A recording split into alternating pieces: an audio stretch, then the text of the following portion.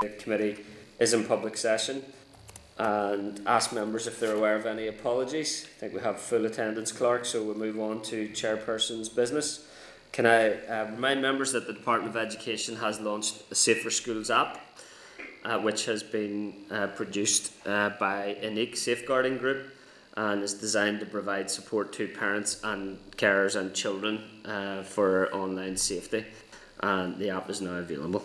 Can I remind members also that the Executive's Coronavirus Recovery Plan is proposing the use of blended learning at all stages of educational recovery, and Stranmillis College is currently providing a course for remote learning for teachers. And online safety and cyberbullying is obviously an extremely important issue. So could I suggest to members that we ask the teaching unions today about the progress of remote learning, any concerns in that regard, and that the committee also invite Noel Purdy and relevant staff from Stranmillis to brief the committee on the work they're doing in this regard. Agreed? Okay, thank you. Okay. Agenda item 2.2, members, is post-primary transfer. Can I refer members to tabled items, which includes an email from an MLA setting out concerns relating to the proposed 2-week delay to the staging of non-statutory post-primary transfer tests in 2020. The correspondence suggests that the committee consider this matter in relation to post-primary transfer process. Can I suggest, members, again that we consider this suggestion? We use the opportunity to raise it with the teacher unions today if they don't already do so. And after today's Department of Education update, we can decide how we respond to that correspondence in relation to the length of delay and any alternatives to the usual post-primary transfer process. I will, sorry, just a moment. Clerk, I would like to propose that we write to all selective schools to ask what contingency plans are in place should it not be possible to use the AQE and PPTC set tests for post-primary admissions criteria in 2021 as well. Are members agreed with that approach? Yeah, who's that? Robbie? Yeah, Robbie, go ahead. I think that's a good idea, but I think in terms of the letter that it would be sent to them, Chair, would need to be containing all of the salient questions and asks of the committee, as opposed to a single point on that. It is a good and relevant point, but I think we need to go through the staged approach to this, and what can be achieved this year, and that's obviously the fallback there. With regard to, in the instance where it doesn't happen, whether that's due to COVID and a second outbreak, or whether it's down to a lack of agreement. But I do agree with you, but I think it needs to form part of the wider committee's ask to the sector. That's great. What specific questions would you like us to include in that, Robbie? So with regard to, I think at the moment for me, the AQE delay is probably the biggest topic, but the sub-teachers haven't been paid or will be paid out shortly. So I think this is the single most important issue that we need to be focused on. We're not too sure what communications have been made between the teaching unions, between the parent rep body, the minister, EA, and the PPTC and AQE. So I think we need to see some transparency on it, see what discussions have went forward so far, and to see what options are on the table, specifically with the delay, Chair. Because I think we would be doing a disservice to our P6 children, regardless of the politics of whether the transfer test is appropriate or not, is that these children have been preparing for it for 6 years, most of them. And probably the fairest outcome, undoubtedly, this year will be that there is a further delay to it, and every child gets the opportunity to prepare for it properly. And then, in the instance then where that's not achievable, then obviously there's the fallback options, as you've alluded to. But I think we need to get the views of all of the sector here and see what communications have taken place up to this stage. We've seen great agility and innovation in and around GCSEs and A-levels and so on. So I think we need to see that here at the transfer test. Okay, I think I got a question in there. Just to be clear, my question is a fairly open-ended one that I'm proposing in terms of asking what contingencies are in place should it not be possible to set the tests. I'm not expressing a view in that question in any shape or form, and I think your question is particularly around the delay. So I think it's, in terms of those, if there's a number of staged questions, it is trying to seek the best outcome, make it people-centred at this stage, but there's nothing wrong with your question, Chair. It's just making sure that there's not multiple communications going about the same topic. Yeah, no, that's fair. So if we include in correspondence some reference to the work that has been done to date to arrive at the 2 weeks, and to ask what other work could be done to try and increase that delay, is that what you're suggesting, Robbie? Absolutely, and I think we need to scope out what the Minister pointed out, which is probably a sort of a resource and logistical issue as to the timeframes. I'm sure they're not insurmountable in terms of marking papers and that school allocation and stuff on the other side. So yeah, that's pretty much it, Chair. Okay. Members agreed? Chair? Yeah, Clark. The committee could write to the selective schools in those terms. Members may be aware the Committee for the Economy has just launched a survey, essentially, of what it is. It's actually about the energy strategy, and it's all online. You could do something similar, or maybe at this stage you just want to write to the selective schools, and maybe we could return to that when we have those answers. Yeah, no, I had noted the Economy Committee survey into the energy strategy. Perhaps Clark could next week brief us on the nature of that approach to the Economy Committee survey on the energy strategy, which is, I think, an extremely short, concise terms of reference. And after today's evidence, perhaps the committee, and on receipt of that briefing of that, the nature of that approach, could consider whether the committee does a very short, concise survey into post-primary transfer 2021. But I'm happy to return to that. Members, can I also suggest then that we ask Assembly Research to produce a short paper summarising the different English and maths assessments that take place in primary school already at this stage? Are members content with those proposals? Agreed? Yep. Is that agreed? Yes. Agreed? Agreed. Okay, thank you. Okay, members, draft minutes are of May the 13th, 2020, are at page 6. Can I seek members' agreements to the draft minutes? Agreed? Agreed. Okay, thank you. Matters arising. Do members have any matters arising? Nope. Okay then, members, agenda item 5 is the Coronavirus and Impact on Schools oral briefing from the Northern Ireland Teacher Council. Can I refer members to a briefing paper from the committee clerk at page 13, a paper on options for reopening schools from the NEU at page 20, a DE summary of the teachers' pay and conditions offer at page 52, and an extract from the Executive's Coronavirus Recovery Plan at page 54. Can I confirm then that we have Justin McCampbell from NASUT? Yeah. From the NASUWC. Yep. Mark McTaggart, Assistant Northern Secretary for the Irish National Teachers Organisation. Yes. Jerry Cameron, President of the National Association of Head Teachers. I'm here. You're very welcome. Jackie White, General Secretary, Ulster Teachers Union. Yes.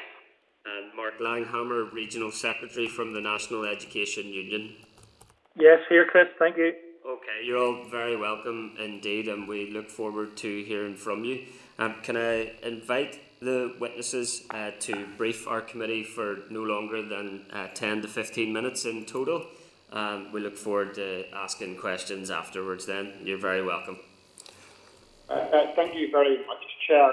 I'm just going to, this is Justin McCampbell, I'm going to lead off on behalf of everyone first.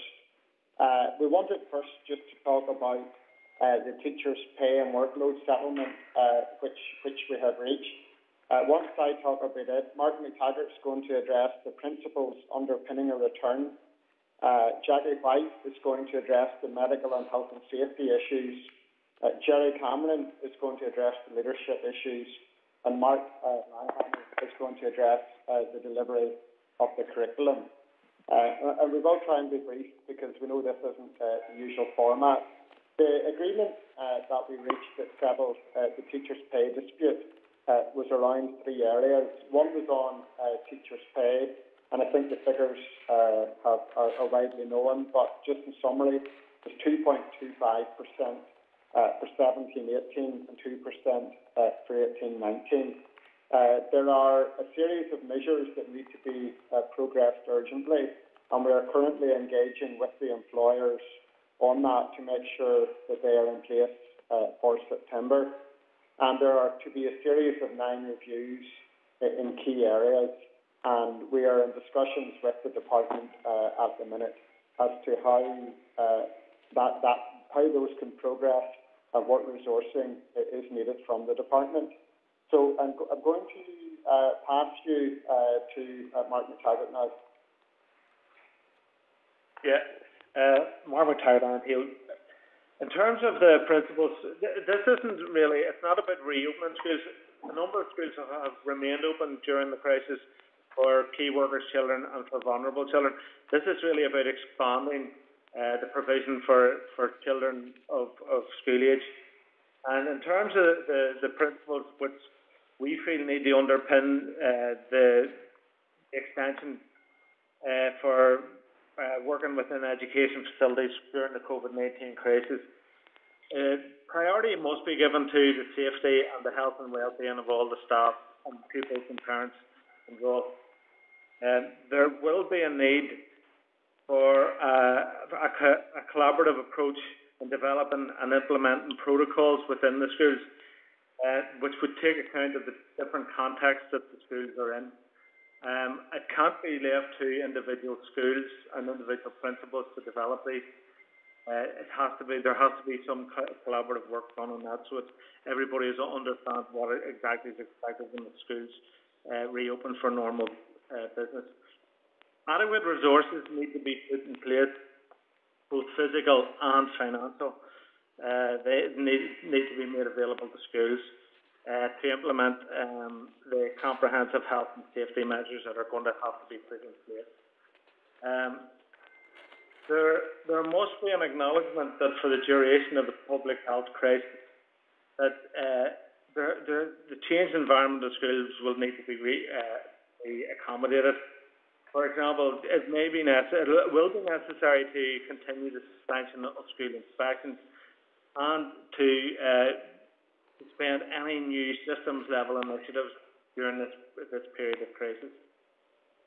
When schools reopen or expand to take in more children, due to the probable reduction of the available teachers when schools are open for a variety of COVID-19 related issues, scheme to employ teachers available through NASTR should be developed to allow schools to access a pool of substitute teachers ready for deployment to schools across all sectors and geographical locations at a short notice.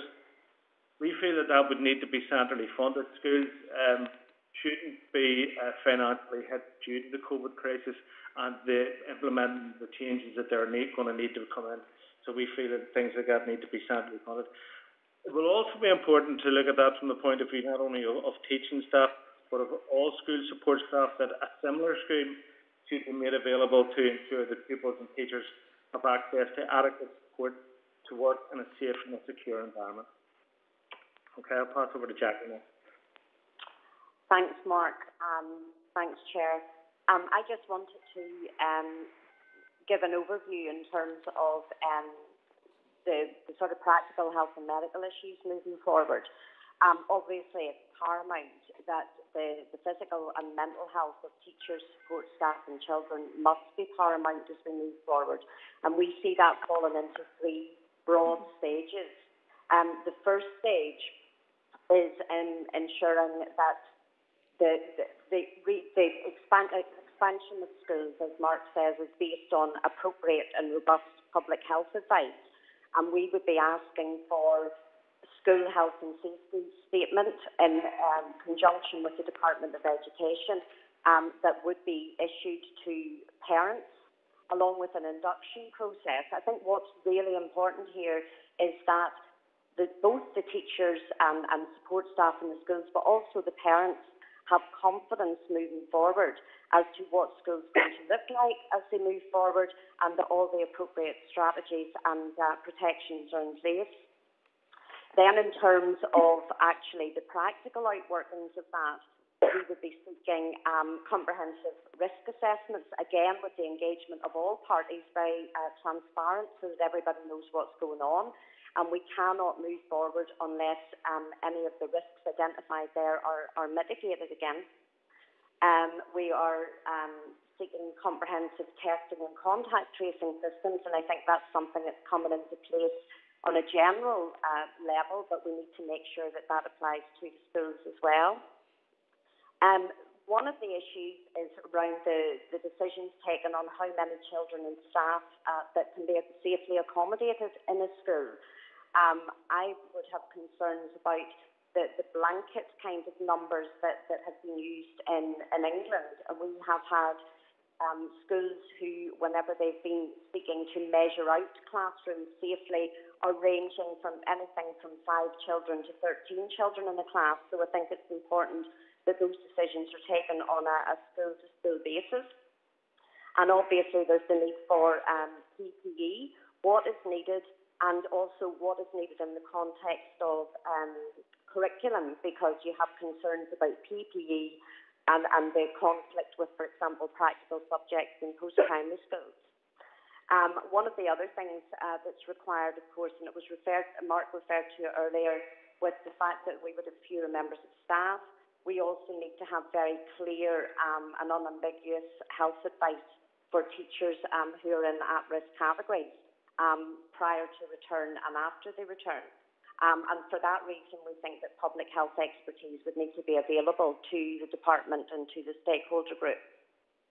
And then on a very practical level, returning into school, we'd be seeking things like a thorough deep clean of the school building, very clear guidance about cleaning practices and the appropriate facilities to be externally funded to be put in place, soap, the hand gel and so forth. We're well acquainted with that, but moving forward we're going to need more of that, and we're going to need support in supplying that. There also needs to be a very clear acknowledgement about social distancing. We know this is very difficult, particularly with children generally, but particularly with certain age groups of children with particular needs. And there has to be an acknowledgement that it's not one size fits all, and it can be difficult to put that into place. We also have to look at the context of the school, post-primary settings, for example. There's much more movement throughout the school, practical subjects, as I've referenced. So we need to be looking at the pupil intake, who comes in when, and how those things are managed around the school. Also, in terms of access to the school, there must be very clear practices and procedures in terms of parents' access to the school, essential visitors' access to the school, how practical things are carried out, like how lunch is provided and so on, and transport, we know, is a huge issue, how those children get to school and come out again. Do we need staggered timings? That those things have to be taken into account. And finally, just what I would say, there must be a very clear, well understood by all stakeholders, procedure if there is to be a case identified in a school.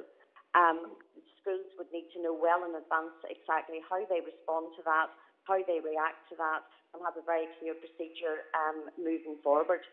And I think it's clear that if we can meet those things, we can accommodate the children, but we need to look at schools on a case-to-case basis, and if they can't meet those things, they need to close until a process can be worked out where those things can be fulfilled. Thank you. Thanks, Jackie. Who's up next? Thank for this opportunity this morning. Sorry to pause you there. Is that Jerry from NAHT? Yep. Yeah. Yeah, you're just breaking up a little bit there, Jerry, but go ahead. Okay. Well, what I was about to say was that the current reaction to the school opening date of the 1st of June in England has indicated just how challenging reopening schools is potentially going to be here. And we welcome the fact that there is no calendar as such attached to the step process for school opening in Northern Ireland. I'm going to talk about the challenges of leadership in planning and implementation of school reopening. The school leaders are charged with planning and implementing a school reopening regime which ensures the safety of every individual in school. There will be enormous responsibility on their shoulders, and the committee should acknowledge the challenges this will represent, due in no small part to the legitimate fears which still prevail in the community with regards to COVID-19. There is huge potential for anxiety to be increased if the planning phase is mishandled, and I would urge committee to influence as much as they possibly can that school leaders are allowed to play a major part in the consultative piece in planning for reopening. School leaders need to be able to reopen schools with the highest possible levels of confidence that pupils and staff will be as safe as possible. They need to have reliable scientific evidence from the government that is based on sound evidence. So we don't want any speculative, potentially broad information that might lead to speculative reasons that children are not going to be safe. So the professional judgment of school leaders must be allowed to prevail in the context of their own setting. And I'm referring in particular to nurseries and special schools where there will need to be very specific, detailed planning for the children. Social distancing, hands-on care will need very careful handling. School leaders will need resource to make any open viable. Extra funds will undoubtedly be required. Estimates of equipment for £10,000 in special schools. So we need to have information to be funded. School leaders and their time to plan for opening, and it is not feasible to impact throughout the summer break. I know that have not had a single day off since closure commenced. They've been coordinating, working many hours, trying to keep anxiety levels of parents as possible. So they're not regard given to how the process will impact our month. So to summarise then, safety and science and tracing must be in the plan. There must be funding, plan for funding and funding put in place. We need to be able to provide the pupils and their parents confidence for moving forward in a safe way to open. A key element here is expectations of parents and also the impact it all had on pupils. Pupils may not find what everybody imagines. There will need to be a recognition. There will need to be put in place. I want to here for counselling skills for that to be extended. The impact of this period of time will have to many pupils and maybe many challenges for them in return a blended regime that we're all anticipating. So counselling for needs a special mention there. So overall, we need to have confidence in the systems that we put in place, and to do that, we need to have time, the resource, and be able to access the consultative process for reopening. Thank you. Thanks, Jerry. I don't know what it was like for other people on the line, but it was hard enough to make out some of your contribution. Definitely got the majority of it, and very grateful for it. You might want to dial out and back in again on your landline if at all possible, just to try and make that clearer for your further contributions. But thank you very much indeed, Jerry. Who's next there? Mark Langhammer from the National Education Union. Can you hear me? Because I couldn't hear very much of that last contribution. Yeah, you're clear, Mark. Go ahead. Okay. I want to focus today briefly on the type of educational offer or curriculum, and particularly the pedagogies involved in the sort of limited school reopening that we're, probably likely to see in the autumn. Realistically, 2020 and 21 next year will be an unusual year also. It won't be business as usual because reopening is likely to be staged and difficult. Obviously, schools will not be accommodating all pupils at all times, so home-based learning will remain, at least in part. I don't want to put an exact figure on it, but my best guess would be that somewhere between 20 and 40% of staff would be unlikely to be able to return due to underlying conditions, shielding, pregnancy, caring, etc. So that's a big chunk of staff. And in circumstances where the expectation would be that class sizes and groups would be much smaller, as in Denmark. The other thing would be that tailoring learning and differentiation would be very difficult. There won't likely be very much one-to-one tutoring or small group work. And that's on top of the adjustments of this year. The major adjustments you're familiar with, the suspension of examinations, the changing role of the inspectors, etc. But teachers have been doing their best to provide daily teaching videos, work packs. But the point I would stress is that the pedagogies involved in supporting remote learners online or at distance are very different to classroom teaching. So getting to what we would like to look at, we would like to look at a new, or probably better to call it a transitional framework for learning in these exceptional times. Some people, Matthews and Oxford Brookes, for instance, some people are calling this a recovery curriculum because the immediate focus in returning to school should probably be on care, on recovery, on resilience, and on well-being. Pupils, as all your members will know, have lost the routines and rhythms of school. They have been isolated to a greater or lesser extent. They'll have missed their friends, they'll have missed their peers, they may even have missed their teachers. Some will have experienced bereavement. Some will certainly have, experienced financial hardship. Special educational needs pupils, especially those with ADHD and ADS, who definitely require more routine and structure, have missed out. So, and we do also have to accept, regrettably, that some families have been disengaged and perhaps have shied away from school activity. So all of those losses for young people in and of themselves can trigger anxiety. So I think the thing that we would say would be the sort of language of catching up, making up lost ground, missed work. I don't think that'll connect.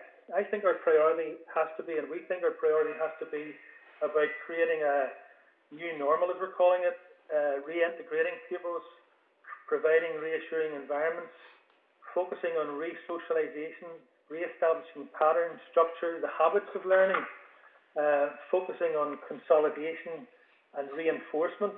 Assessment, for instance, particularly formative feedback, is much more difficult to do remotely. And straightforward, linear progress, as teachers would call it, is difficult. So I think the initial focus should be on encouragement, maintaining positive relationships, and maintaining and stimulating the motivation to learn. Now, I'm not going to get in too deep about what this framework for learning that we're asking for should be, but at its heart should be a creative curriculum. And the ideas for creative curriculum are myriad. I'm not going to go into them. We'll maybe pick that up with questions and answers. Our union, for instance, has a resource bank for parents. Many others are doing the same. There is a lot of good work going on. When you get that sort of creative curriculum is applicable really to key stage 1 and 2 and maybe 3. When you get into post-primary GCSE A levels, the sorts of things that we're looking at is not focusing on lost time or catching up. It's actually looking at a slimming of the curriculum. Now, slimming the curriculum is far from easy because very few exam boards order which modules should be taken first. So slimming the curriculum is not an easy task, but I think it is the right thing to do. So basically our ask is for a framework for learning, a transitional framework for learning, focusing on a creative curriculum with a very light touch accountability system, and we do welcome the move that the ETI have published on the DE website. There probably should be a teacher support programme, but very much in the fact that teachers are the best resource we have, it would be a ground-up support programme. And the other thing that you've already drawn attention to is two of our members, Cecilia O'Hagan and Audrey Curry at Stranmillis, have developed a very effective supporting remote learners online course.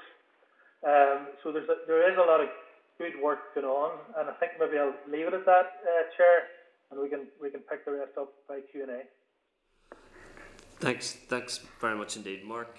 Justin, do you want to come back in, or happy to move to Q&A? Yes, thanks, Chair. I think the theme coming through from almost all of the speakers there is around issues of safety and pupil welfare, and those are at the forefront of what the unions are wanting to do during this process.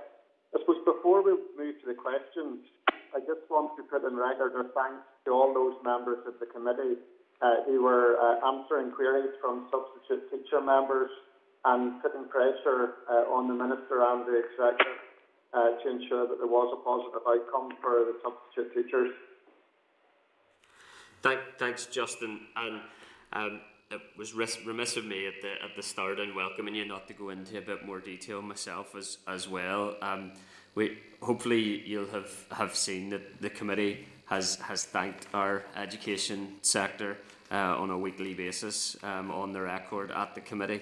And indeed, as you say, have been raising a wide range of issues that have affected our education sector. So can I just emphasise that I'm delighted that we have the Northern Ireland Teacher Council here today, and that we have all your unions represented here today. We thank you for all the hard work that you all put into achieving a fair teachers' pay and conditions outcome. We were extremely delighted to see that progress, and indeed, of course, as you allude to, Justin, the sub-teacher pay settlement as well.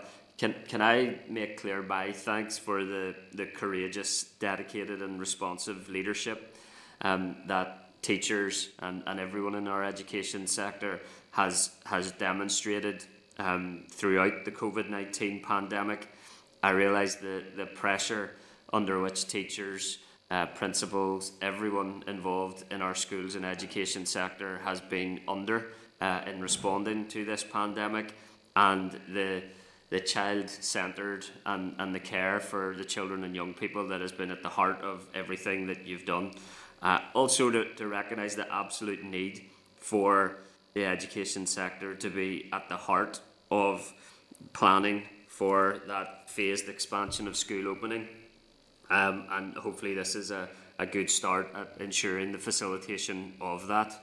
So very clear thanks to you for all the work and dedication that has been ongoing for so long, and our ongoing commitment to work with you to ensure that we help you to achieve positive outcomes for our children and young people in Northern Ireland.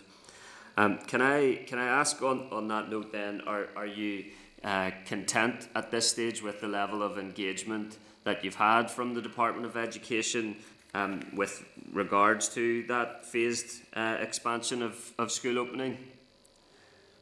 We are content with the engagement we've had so far. However, we're not just too sure of what's coming next, because we do know the Minister will be briefing you later.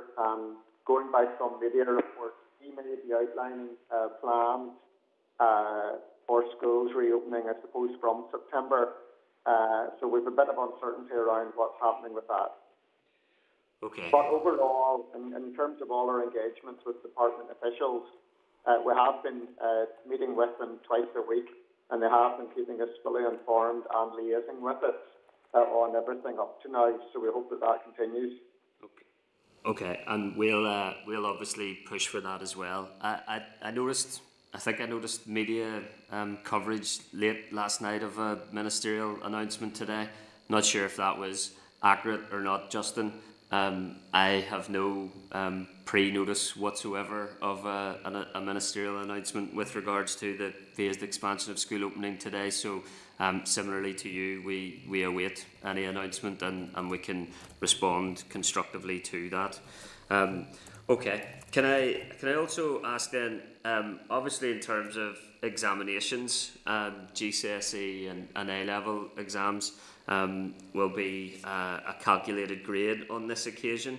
I think Mark made some allusion to the need for an adjusted curriculum for not this year's GCSE and A-levels, but next year's. Obviously, we also have AQE and PPTC have announced a delay to their tests that were scheduled for the autumn. Would anybody like to respond further in terms of what is going to be needed for not this year's GCSE and A-level grading, but next year's in terms of an adjusted curriculum? And would you be aware or have a position on the announcement with regards to AQE and PPTC tests, and be aware of any school contingency plans that are in place should those tests not be able to take place, similarly to this year's GCSE and A-levels?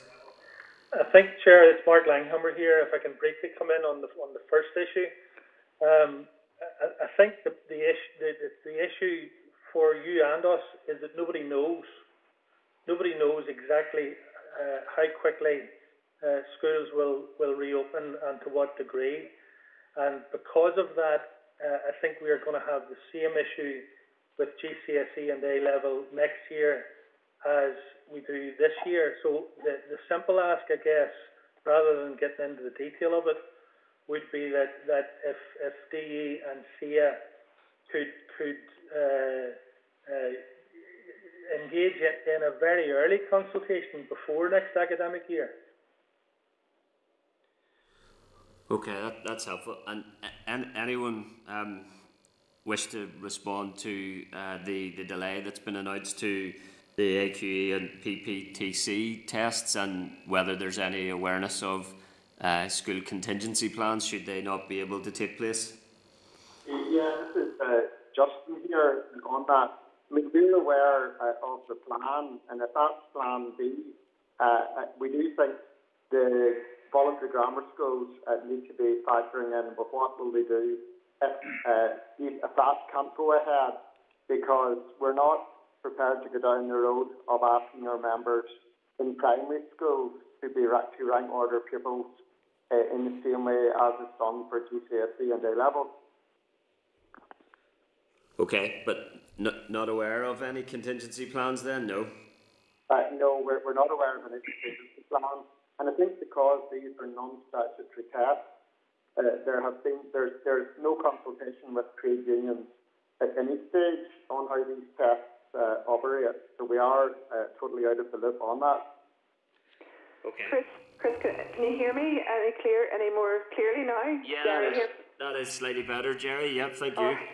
Okay, well, I mean, nobody can fail to have noticed the reaction media to the transfer announcement, and the anxiety that the exam causes on an annual basis, whether you're for it or against it, has been enhanced this year. And I think it behoves all of us in the system to try and minimise the impact that will be having on the listening ears of 10, 11-year-olds at the moment. Who are the protagonists in this. I mean, they're the children that are going to be party to the outworkings of this. So I think it behoves every individual in the debate at the moment to be careful about how they react to any outworkings of any change to the system. And it is an opportunity to get an ethical and moral debate going on the future of this exam. I think that we need to see that this is an opportunity, but I would just caution people to be careful about the degree of anxiety that they're engendering in such young minds at the moment. Okay. Anyone else wish to respond on that? No. Yeah, Mark McTaggart, just very quickly, in terms of transfer tests or academic selection, our position has been the same for the last 40 years, that it shouldn't be there. But in terms of this year, it's very easy. If these unregulated tests aren't going forward, what then needs to be done is the schools have to look at their entrance criteria and take the academic selection part of it out and use the criteria that all other schools would use. That would be the fairest way of doing it.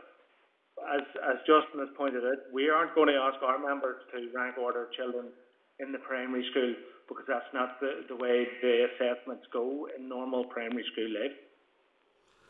Okay, thanks very much indeed. I just have one other question before I bring in members who will have a number of questions.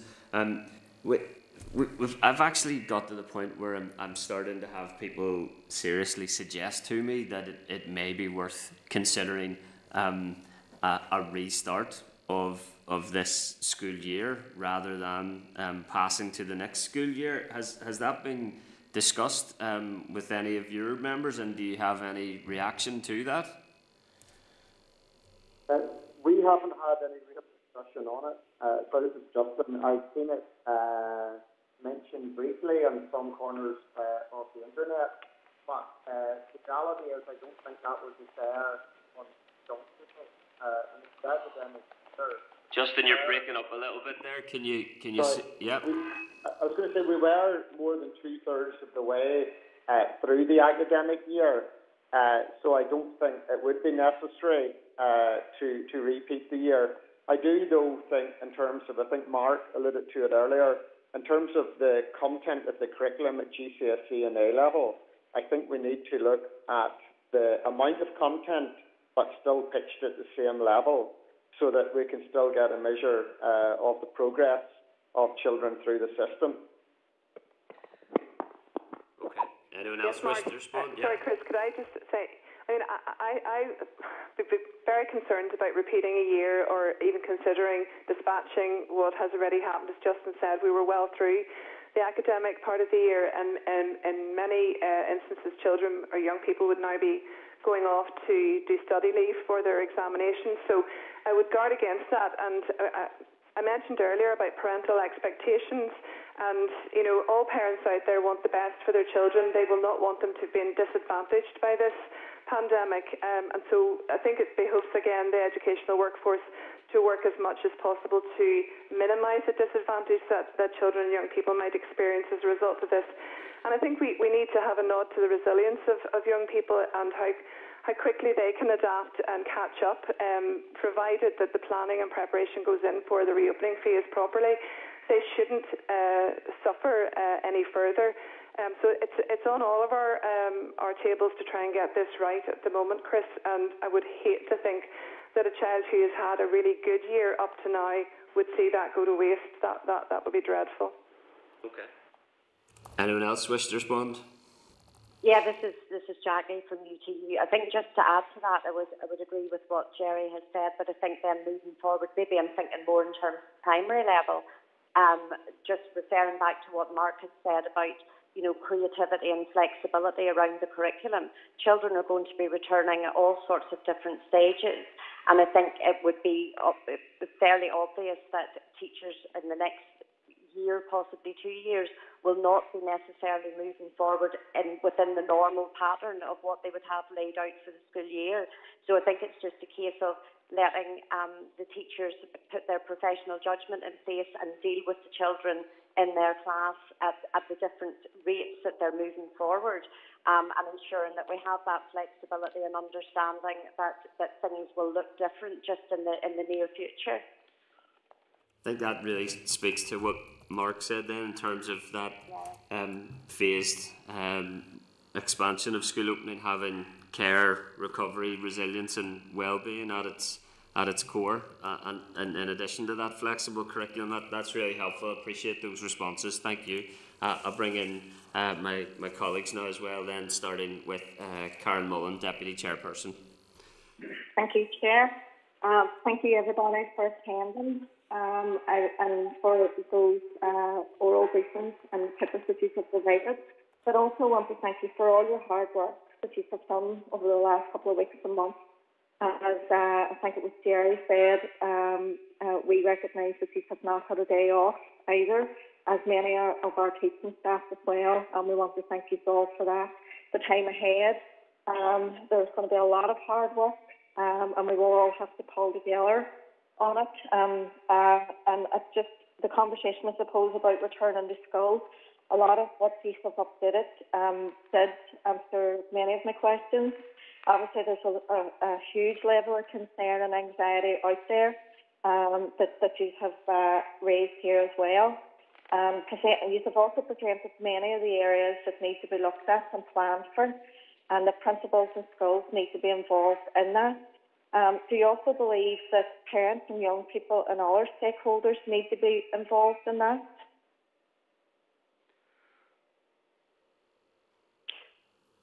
This is Jackie from GE. Referring back to, I was focusing on the health issues, but I think one of the huge issues is parental confidence in the system. And I think there must be engagement of parents in that respect moving forward, so that they're very clear, even at this stage when parents, dear love them, have been, trying their best to keep the homeschooling going. They still have that concern about sending children back to a formal setting. And I think it's very important that as we move forward, all of those stakeholders are involved, because it's not going to be enough for the staff in the schools and the people within the system, if you like, to understand clearly what's happening as we move forward. We must engage the parents in that so that we can build their confidence back up to send the children to school in the first place. Hi, Karen. It's Jerry here from NAHT. I totally agree with you. I think partnerships are always important in school parent-home relationships or school-home relationships. And I think that we need to be very cognizant of the fact that anxiety levels will increase the closer that this comes, and so it's going to be incumbent on all of us to make sure that the messaging going home is that the school has been enabled to do everything it can to ensure that the risk to their child is as low as it possibly can be. Nobody can eradicate risk entirely, and I would do a bit of a shout out here for the plight of children in special schools and children with additional needs in mainstream schools, because they've had a particularly challenging struggle over the last few weeks and months while the schools have been closed. And I know there's lots of opportunities have been put in place by other agencies and by teachers and school principals to try and minimise that. However, the return to school for those children with complex health needs and so on needs to be really carefully managed, and I would just urge everyone to try and support those schools with all the safety equipment that they need, the resources that they need, and to be able to instill the confidence in their parents that those vulnerable children will be safe in the school environment. But it's absolutely a partnership, Karen. I totally agree with you. Brilliant. And I suppose we'll be getting an update from the department.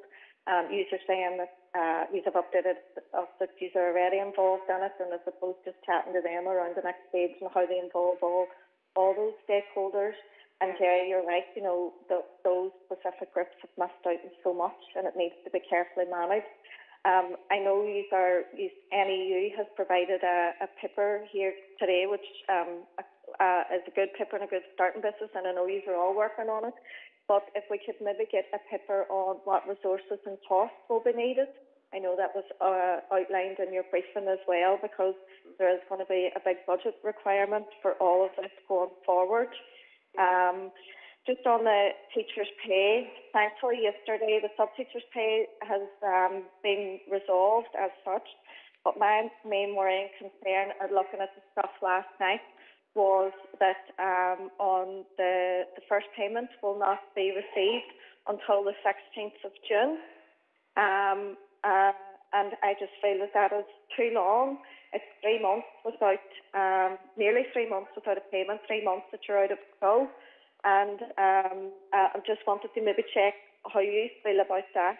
And then also just on relation to it, this is showing the difficulties in terms of contacting our sub-teachers. And I think it's very timely. I know I've spoken to some of you in the past around the employment model of sub-teachers. I think it really needs to be reviewed in this time going ahead. And just maybe if you have any detail in relation to has that been further progressed? Okay, this is Justin, Karen. There is to be a review of the employment model of substitute teachers within the reviews as part of the pay and workload agreement. We have done substantial work on this 4 years ago and have made progress, but the department's business case was never progressed. So the unions do want to revisit that, and I think, as my other colleague Mark McTaggart mentioned earlier, there is going to be a big role for substitute teachers come September to cover for teachers who have been advised not to be in schools. In relation to making the payments, my understanding is that this comes from the Danny payroll system. Schools on a normal basis submit their substitutes payments to Danny, and then they're paid 12 or 13 working days later. I think the question you should be asking the department when they're in with you is, can that time window be shortened so that the substitute teachers can get their payments for April and May sooner than they would normally? Related to that is the issue of when the back pay for the pay settlement is going to be progressed. And many substitute teachers have been asking, well, if that could happen sooner rather than later, that would make a big difference to them. And that's probably part of the wider question is, when is that payment going to come? We were initially told end of June, July. I haven't heard any difference. But if that money could get to substitute teachers as well, that would make a big difference to them. Thank you, Justin. Okay. Chris, just final point. Yep. I suppose it was raised there, and it's relation to the transfer test. And rather than abruptly trying to prepare our young people for this unregulated test when they start school in September, we should be ensuring that they have the necessary support and guidance to help them get back on their feet. And I couldn't agree more with how Mark Langhammer put it in his presentation. Our curriculum should be on recovery, should be on care and well-being. But I just wanted to ask, are any of the unions aware that any of the grammar schools may, of their intentions to move away from academic selection this year? Justin here, we haven't heard of any. No, neither do we. No. Neither do we. No. No. Thank you, everybody. Thanks, Karen. Robin Newton. Thank you, Chair. And can I thank the delegation, Mr. McCampbell, Mr. Taggart, Cameron, Ms. White, and indeed Mark Langhammer for being with us today. And what I think probably is a very busy schedule for them.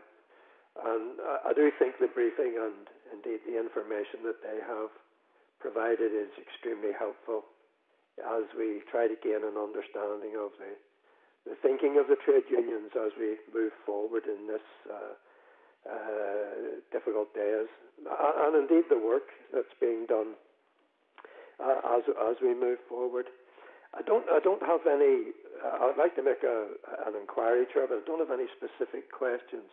I do agree that with the theme of what the 5 representatives were putting forward, we are in uncharted territory. We are indeed in a new normal. Safety of our staff in schools and safety of the pupils must be paramount. Indeed, the confidence of the parents that as they send the children to schools. I think the work that is being done, which was referenced about developing new skills, I think is going to be extremely important as we move forward, and indeed tackling those mental health issues, which I think will only come to the fore at a later stage, and a creative, collective approach to all of these issues. I would like, and I don't think it's a large explanation that is needed at this stage, but Mark Langhammer made reference to creative curriculum. It's an area of work that I've been interested in for many years. Maybe if you could give us just a few words on that, and if that could be, we could receive a follow-up paper from Mark on that, Chair. Thanks, Rob. Mark, do you want to come in briefly on that? Yes, thanks very much, Chair. I think actually we provided to Mark McQuaid, and I think he indicated that he had circulated a short paper on this morning. It's about 4 pages long. But to answer Robin's questions, I mean, the sorts of things that you'd be looking at, certainly at primary level, we're looking at science through baking and cooking, understanding plant life and foods through growing seeds, making things. Physical exercise is important. Some schools I've heard of young people making sense of this disorientating situation through things like mood boards or relationship webs. Going back to basics with reading for pleasure, a book, an article, a magazine, writing. Who would have thought jigsaws would make a comeback, but we've heard of some pupils making jigsaws for their grandparents. Sharing pictures, writing to friends, teachers, pen friends, remember them. Project work in 2s or 3s where young people could keep in touch with 2 or 3 other young people to work on a project. I also think we should be encouraging helping in the home and helping in your area or your community or your estate, because those sorts of assistances help forge resilience and self-worth. But there really are a myriad of ideas out there, some very good ideas. We've come across a lot of good resources from an organisation called Writing to Succeed. And as I said, we have on our own website a very large resource bank for parents. So there is a lot going on, and I don't think ideas is what we'll be short of in developing a creative transitional curriculum. Okay, thank you. Thanks, Robin. That okay? Yeah, can I thank Mark for that? And I think I'd like to join with the Deputy and indeed in thanking and expressing my thanks to all of the teachers that have been working with our pupils over this difficult period, Chair. Thanks, Robin. Daniel McCrossan. Yes, thank you, Chair. And just to follow on from others and thanking our union reps for being here today and for the great work that they've been doing over recent times, and also to put on record as well my appreciation to our teachers and teaching workforce out there and those who have worked tirelessly to support children in these uncertain times. Also, as you'll know, Chair, just as an open remark, I'm delighted with the sub-teacher announcement. For the last number of weeks, we've constantly battled with the department in relation to it, and there'll be some relief to that. I know the union representatives have mentioned it there as well. I'll just start off in terms of in the presentation, some of the papers says that the union representatives advocate the slimming down of GCSE and the A-level syllabus for 2021. While this is understandable under the circumstances, how could it be done so that some employers do not think that the qualifications are devalued in any way? I think they may have to accept that that the qualifications are different, but if the curriculum was slimmed down in such a way that it's still at the same level of difficulty, but with less content, then employers should know that the skills learned are still the same. Yeah, well, that's an important clarification, and I'm just concerned in relation to that.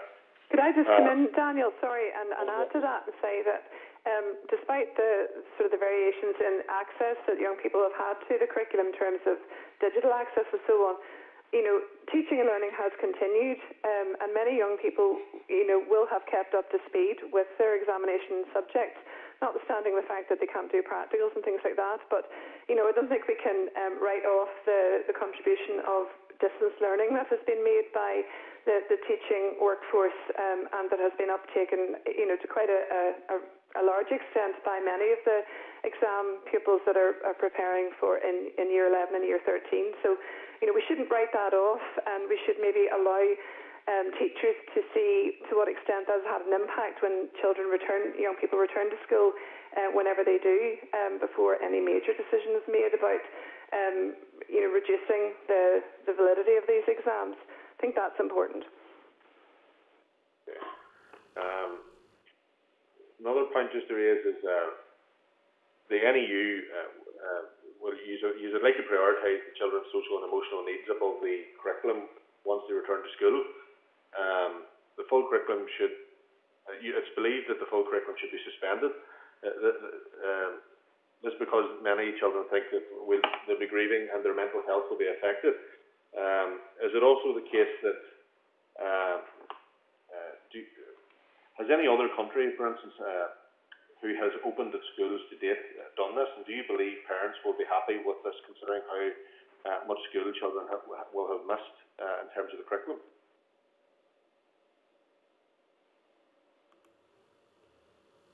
Yes, thanks for the contribution. I mean, the model that the UK is using at the minute to reopen schools is very much based on the Denmark model. And the Denmark model, look, it hasn't thrown out the curriculum. It is just accepted that it can't be the same. And as human beings, we're social creatures, and likewise, teaching is a relationship or a relational profession. So if we don't deal with the elements of anxiety and well-being and sense of loss, because young people have lost contact with their friends and their peers and their teachers. So how long that transitional period lasts is another question. But I think the immediate priority should be on re-establishing patterns, structures, habits of learning, and motivation to learn. I know where you're coming from, and it's a fair point, but that's what we would say. Anyone else want to come on that? Just another final point, Chair. Yeah, go ahead, Daniel. Just could I ask, do you see the role of schools as ensuring families have access to meals, food banks and other services such as physical activities as much a priority as getting children settled into normal schoolwork?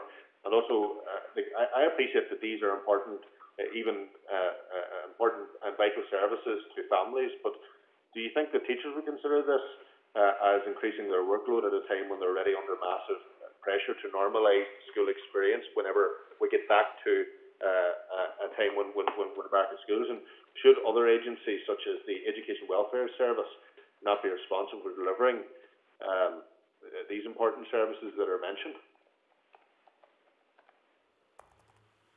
Well, I think it might be worth pointing out that teachers currently, this is Justin, currently aren't responsible for delivering those things. That is, the Education Authority is responsible for the provision of meals. And I do know, though, in many schools that there will be teachers and head teachers involved in supervision, but that's something that does lie with the Education Authority, and I don't foresee how or why it should increase workload on teachers. I'm just conscious, well, first of all, any of the teachers that I have spoken to, even prior to the outbreak of this virus, will have told me and other elected representatives that the pressure mounted on them within the classroom environment has been significant, particularly increasing over recent years with some of the complexities of the individual circumstances of children. So if you take that prior to COVID and then add in the complexity and the seriousness of the COVID situation, surely there will be an appreciation that all of these demands on a teacher in a large classroom will add significant pressure to them. And I understand that you said that the Education Authority is a responsible body, and I've mentioned that by citing the Educational Welfare Service. My view is just simply of concern here that we'll be putting significant pressure on these teachers when we do return to expect them to be all things in the classroom and to deal with the various layers of complex need that is going to present itself. And I'm just wondering, has the unions had any conversation with the Education Authority to ensure that there's support services in place to take the pressure off these teachers and obviously support for children when they return? Daniel, can I come in there? This is going to be a collective, there's no doubt about it. We need to make sure that the outworkings of the end of the pay dispute are implemented in schools and the teachers' workload is addressed. There's no doubt about that, and there's certainly plans in place to make sure that happens. However, when we return to school in September, or whenever we return to school, every agency involved with enabling that will have to step up to the mark. And there has been conversations, as Justin alluded to, at the weekly dial-ins with DE with regards to the contribution that the Education Authority will need to make and how responsive those contributions will need to be, because there won't be any room for prevarication or waiting or communicating between departments. Children will need, and staff and head teachers in school will need, a very quick response to all their needs to try and make a safe return to school possible. The whole system has been exposed as being somewhat unresponsive and slow to react. And we've seen that with how difficult it's been to enable digital access for all our pupils in Northern Ireland. So there's lessons here for everyone. But all of this, the return to school can only happen effectively in partnership with every agency, and every agency needs to be willing to step up and contribute. And it can't all land on teachers or schools' plates. Okay, I'm going to need to move on shortly, yeah. Sorry, Chair, can I come back just on the point raised about workload? I probably should have said in my response, I was only dealing with that, what I thought was the narrow point around the meal provision. There will be extra workload on teachers, so we need to actually think about it, particularly with blended learning. If teachers are going to be responsible for supervising half a class and teaching another class online at the same time, that's not going to be feasible. So whatever plan is put in place is going to have to ensure that teachers are doing one or the other, but not both. Okay, Daniel. Yeah, if I could come in, Chris, just very briefly, because the point that Daniel raises is a very important point, because teachers will not be able to keep juggling all balls. Now, I referred to Denmark, and it wasn't because I obsess about it, it's because the UK government cites it repeatedly as an example that they are following. But in Denmark, with the return to schools, they've reduced class sizes to 10, that the pupil-teacher ratio is 1 to 10, and within that, they have group or pod learning, they call it, of groups of 3 or 4 with very strict social distancing. Like, clearly, something along those lines would cost money, and in all probability, it would force us into the bank of supply teachers and substitute teachers that we have. But there is a cost to that. So if we're going to do this safely and return to school safely, the class ratios are important, and the social distancing is important. So yes, there's a cost to that, and it can't be on teachers to keep all balls juggling in the air all the time. Okay, Daniel. Yeah, Chair, I did have a final point, but could you indulge me slightly? Go ahead very briefly. I'm just wondering what you think about SIA's plans to use teacher assessment for GCSE and A-levels this year. I know it was touched on during the presentations, but should SIA provide some level of moderation for the process? And what do you think about the proposed appeal process that will be put in place? Do you think parents, for instance, will accept no appeal against teacher judgment, especially if there's no moderation of it? I think, this is Justin, I think it's wrong to say there's no moderation. There is internal moderation within schools. Our view is that this is the best that can be done in a very difficult situation. The appeal process, I think, is still ongoing. The consultation on the appeal process is still ongoing. Our main concern from a teacher union point of view is around data protection, because we believe teachers have a difficult enough job to do without people coming back and challenging rank ordering. And I know parents are going to find that difficult, but we didn't expect to be in the situation we're in. And ultimately, yes, if somebody doesn't like their response, doesn't like their grade, they do have the opportunity to reset it the following year. I know that's not what parents want to hear, but I don't see what the alternative is. Okay, going to move on. Daniel, can I bring Robbie Butler in, please? Thanks. Yes, Chair, can you hear me okay? Yes.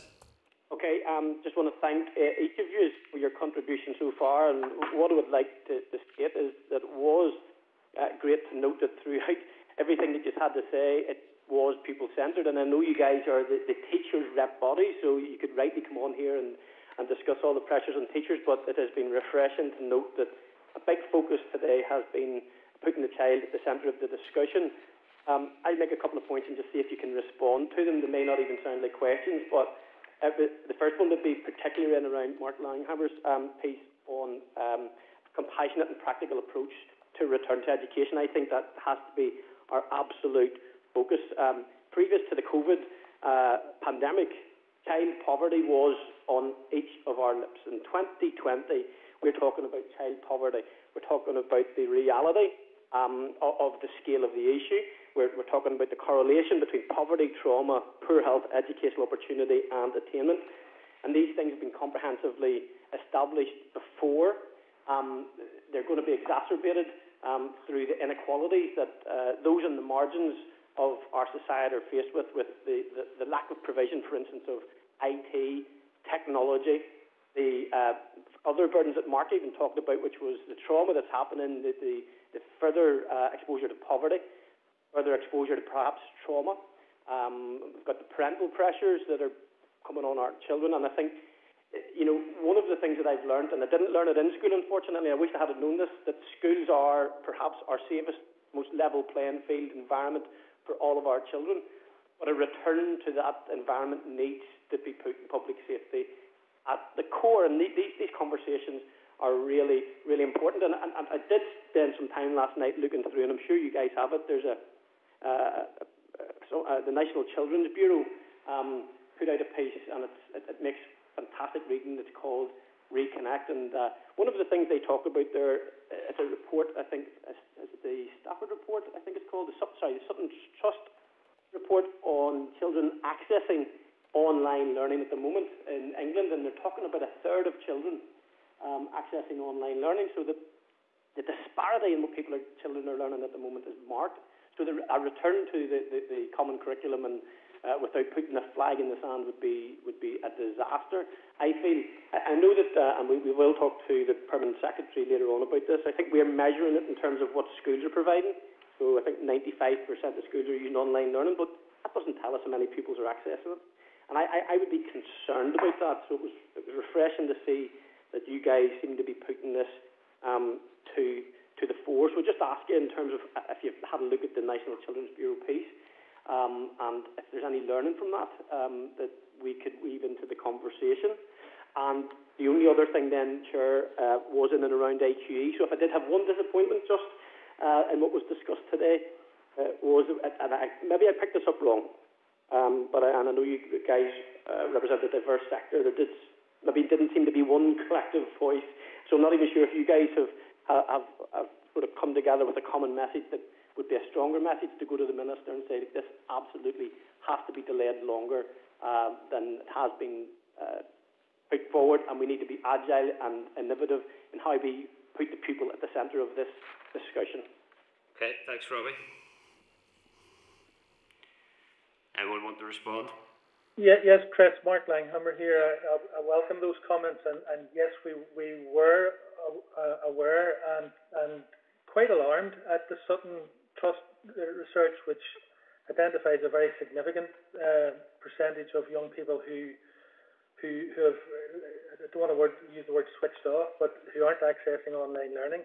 Now, that's one of the reasons why I stress that in the teaching cadre that we have, brilliant though they are, the pedagogies of classroom teaching differ very, very, very considerably from the skills of supporting remote learners online. And for that reason, I think there is a need, and Karen talked about costs earlier, but there is a need for some sort of program. The Strand course is a good start, but some sort of a program where each school has some capacity, some trained capacity for developing their pedagogy. And online learning, in a previous life I led the Learn Direct e-learning initiative in the early days of the internet, when we were trying to do online learning with a 56k modem. But it is much more coaching and mentoring based than classroom teaching, and I think that a small amount of money could go a long way there. Okay. Recycling in there, and just maybe introduce a slight reassurance that everyone will accept that there are huge variations in the application and aptitude and attitude of children and young people in schools when they're in school. So the digital divide, while it is a very big concern in terms of the quality of access to decent Wi-Fi and devices and so on, even if we were to get 100% coverage for every child in Northern Ireland, there would still be variation in uptake. And we can't construe that as trauma. We can't construe that always as something negative. It is simply a fact that there is variation in the attitude of children, young people, and some are more motivated than others. Some need more assistance than others. So we need to keep this in perspective. Children are resilient, and our young people have the capacity to recover. What they actually need are the facilities to be able to do that. They need access to counselling in primary schools. They need extension of the access to counselling in post-primary schools. Those things are practical decisions that can be taken now in advance of reopening so that they're there. That responsiveness in the system that I mentioned earlier needs to be there so that we don't have these children and young people waiting for things to be in place, that they are there whenever they need them when they go back, so that their resilience can be maximised. So, I would be very positive about our young people's ability to bounce back, providing we give them the facilities to do so. Okay, Robbie? Yeah, if I could just come back on that. Yeah, I think Jerry's absolutely right. Sometimes we do underestimate the ability for young people to use even instances like this to grow, and it is part of life. But there is no doubting that the prevalence of mental ill health in Northern Ireland and our young people is disproportionately high, and it is tied to poverty, and it is tied to lack of opportunity. And yes, there's a decision to be made, but if the resourcing isn't there in the first place for that offer to be made, then it's an inequality. But I know that there's ongoing work that can be done, and we are in a phase of a process. I just think we absolutely need to keep our eye on the ball and ensure that everybody has certainly the availability of equity in terms of the provision of education and sustenance. Okay. Thanks, Robbie. Can I move on and maybe let you come in on that for another question? Can I bring William Humphrey in, please? Thanks, Chairman. And good morning, everybody, and thanks very much for your time this morning. It's appreciated. In terms of I just want to join with colleagues in terms of paying tribute to those who work in the school and education family and all that they're doing at this most difficult time. It's hugely appreciated by parents and the young people out there. Just listening to some of the answers and the presentations, I think the point that Mark Langhammer made that no one knows is the key point here. No one does know, and that includes all of us in this meeting. It includes the Minister. It includes the Chief Medical Officers and whatever, no matter how much information they will have, medical or scientific. No one really knows in terms of this thing. It is so uncertain. That's what creates much of the difficulty. Mark, you made the point, I think it was 20 to 40% of staff may not be able to return because of various issues. Should schools have to go back? I think that was what you said, wasn't it? Mark? Sorry, I was just unmuting, William. Okay. Yes, and I don't want to over-egg this. That is a very rough assessment. We have a very small number of school principals in membership, and I did a ring around and got through to 7 or 8 of them, and that was the sort of range that we were talking. So it's a very, very limited sample. Okay. Just building on that point then, Jackie, I think you made the point that before schools go back, there needs to be funding in place.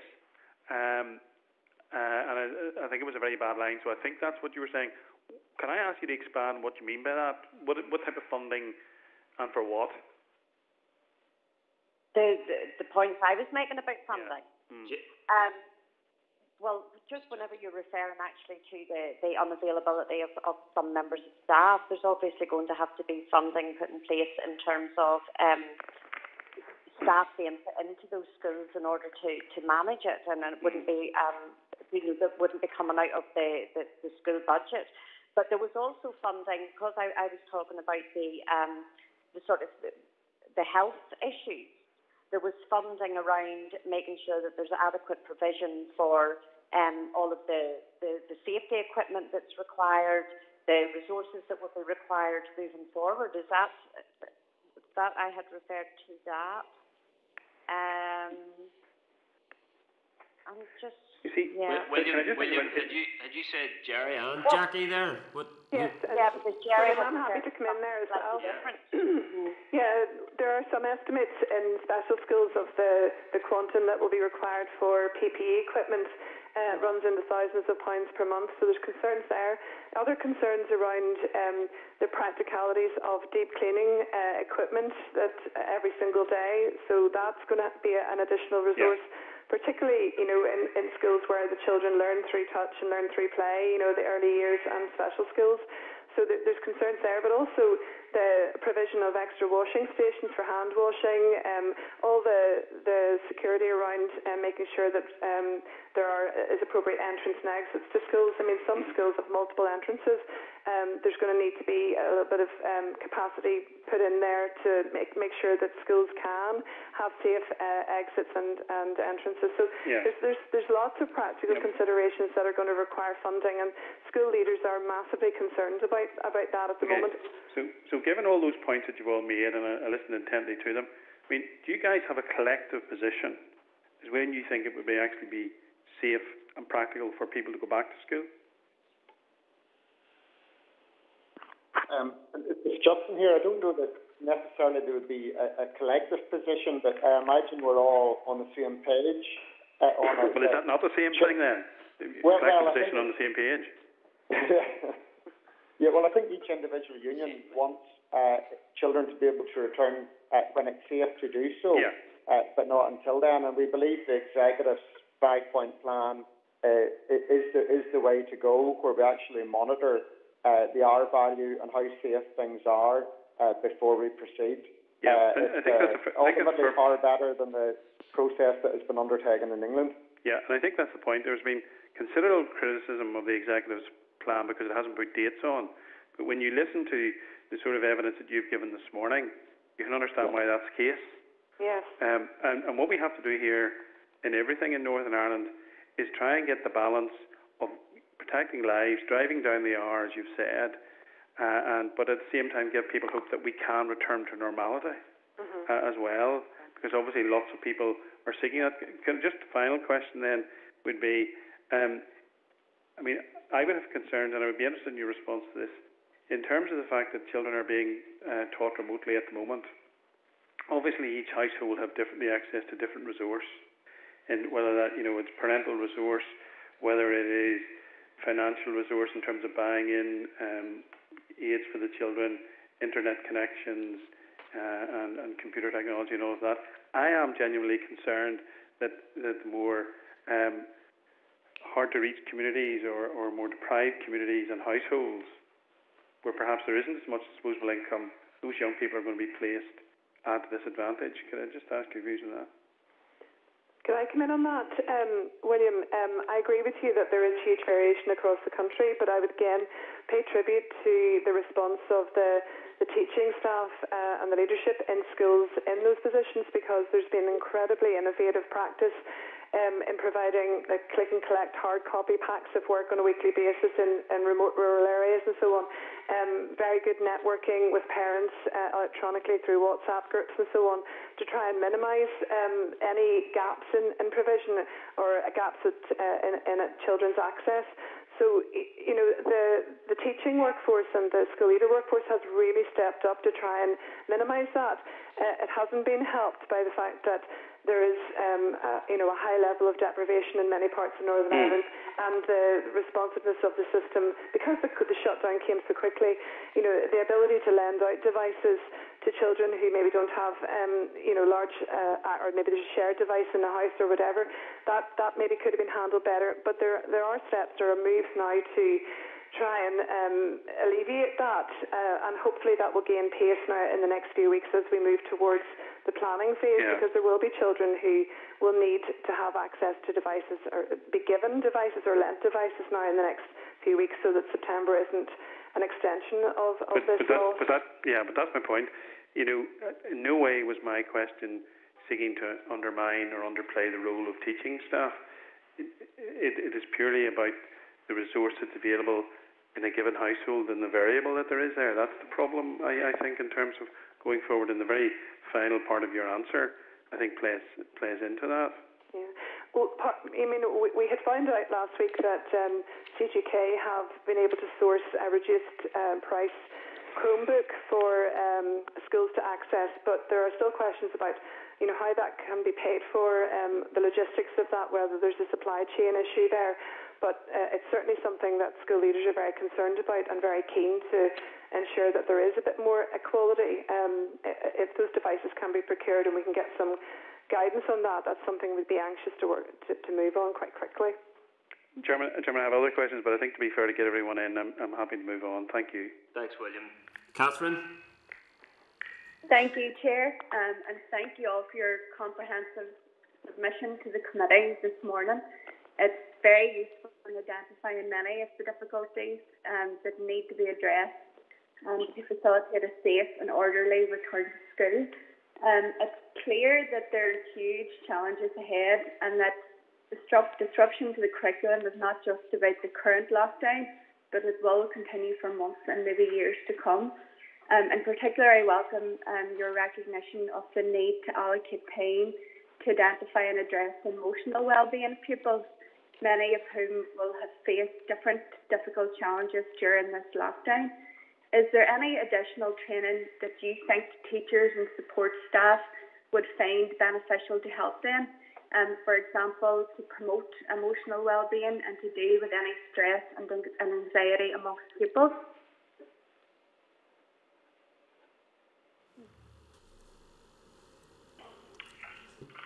Anyone wish to respond?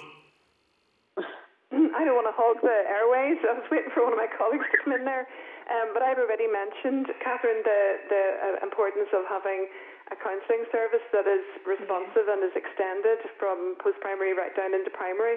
I know there's a huge lobby from the primary principals groups at the moment to get that enabled. It's something that some schools, the more affluent schools, are able to buy in at the moment, but that just increases the inequality in the system. So it should be something that all primary schools have access to, and the level of counselling, or the access to counselling in terms of a time allocation in some post-primary schools is fairly low. So, you know, if we are looking at emotional health and well-being, and we are wanting to be a responsive system, well then let's put the investment in there.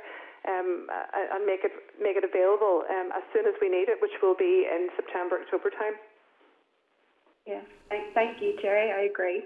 That's me, Chair. Thank you. Thanks, Catherine. Justin? No, I've not further to add. Sorry, apologies. Justin McNulty. The other Justin. Thanks, Justin, Mark, Jerry, Jackie, and Mark. Your presentation was very interesting and enlightening and almost inspiring at a point, so thank you for that. Firstly, I want to applaud the unions and to all of you as leaders of your unions for your response to this COVID-19 crisis. Your calm and the calm of all your teachers with a can-do attitude in these extraordinarily challenging circumstances has been a brilliant example for everyone, and especially for school children. I think not many sectors of our society have been reconfigured and disrupted as much as the teaching and schools sector. So listen, well done, and keep going, and we'll get through this. Guidance on pupil reporting was issued today by the department. The Minister has agreed to significantly reduce the prescribed reporting requirements and provide a temporary legislative basis that will enable principals to decide the content and format of reports. What are your responses, or what's your thoughts around that guidance issued by the department today? Just another one here. We think it's welcome that they've issued guidance, but they've taken an awful long time to do it. Many schools have already issued reports, and ultimately all we have got back is, well, principals use their own judgment in terms of what's needed. I mean, that could have been done 2 months ago. Yeah. We had asked for this guidance some time ago. Sorry, this is Jerry again from the NHT. We'd asked for this guidance urgently because we're aware that excuse me, this is report time for schools, and we didn't want our teachers and school leaders preparing reports unnecessarily if the need for reporting could have been waived under the COVID legislation. We understand the guidance has been relaxed and that there is a discretionary piece out there at the moment, but unfortunately many schools will have already completed reports, and then that again introduces a variation into the system, so it is a pity it took a while to get it.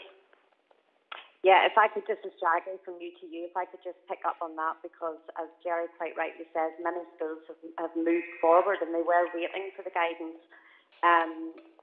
But the thing is that they were moving forward on the basis that they weren't entirely sure what they were going to be asked for. So just to reiterate what Justin said, if that level of guidance had come through earlier, I think teachers would have felt much more confident moving forward. But what they have done is within that guidance anyway, but it just would have been nice to have the security of the guidance at that point. In terms of the discretionary element of that reporting, is that going to cause problems between schools, between families, between communities? What are your thoughts? Well, Justin, I suppose the key thing here is that schools cannot report in any examination results, and there can't be any assessment element. So, the report this year will have to be, of a pastoral nature, as much of a progress report as can be mustered with what teachers have at their disposal. But the emphasis, I think, should be on keeping it brief and keeping it realistic, and not asking too much of people at the moment, because the workload in terms of supplying remote learning for teachers is huge. I don't think that it's well understood out there just exactly the amount of preparation and work that goes into putting work up for children and young people, and then the marking of it. And a lot of teachers and school leaders are working very long hours. So if the report is to be a lengthy piece, well then that work will have to be set aside for a period. So I think there needs to be a balance struck, and the usefulness of a report this year will be, I think, maximised if it's pastoral in nature. Okay. I think also in terms of the discrepancies between schools, and I know it's just very anecdotal as opposed to being scientific, but when we had asked members generally about what they felt should be included in reports, I mean, teachers right across the board were suggesting the same sorts of things. I think they were aware that they had to report within the confines of this new situation. So, as Jerry says, pastoral issues and what they could state with confidence about the children, mostly before the schools closed. So I think there actually will be a fair amount of uniformity, just simply because teachers have brought their professional judgment to bear on that, and the principals. Okay. Thank you. In relation to a phased return to schools reopening, and it's something that will impact every sector of society in terms of childcare. Childcare is also going to play a really, really important role in terms of kickstarting and rebooting our society. Have the Teachers Union any knowledge of the role the childcare sector will play in terms of how many teachers have, for example, a spouse or a partner who is also a teacher and whose access to childcare will be essential to allow them to return to the classroom?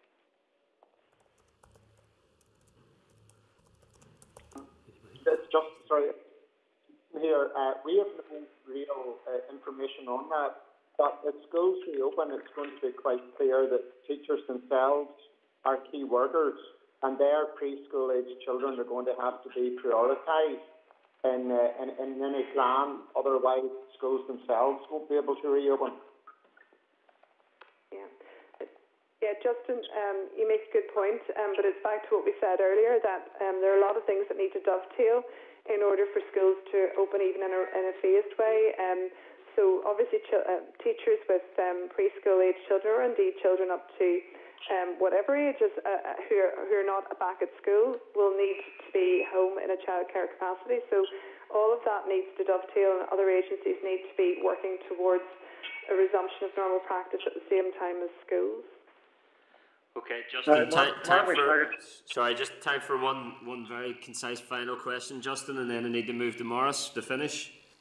Okay, to what extent are you confident or otherwise that all of the health and safety measures necessary are being adopted or implemented by departments to ensure that your members and all pupils can return to school safely?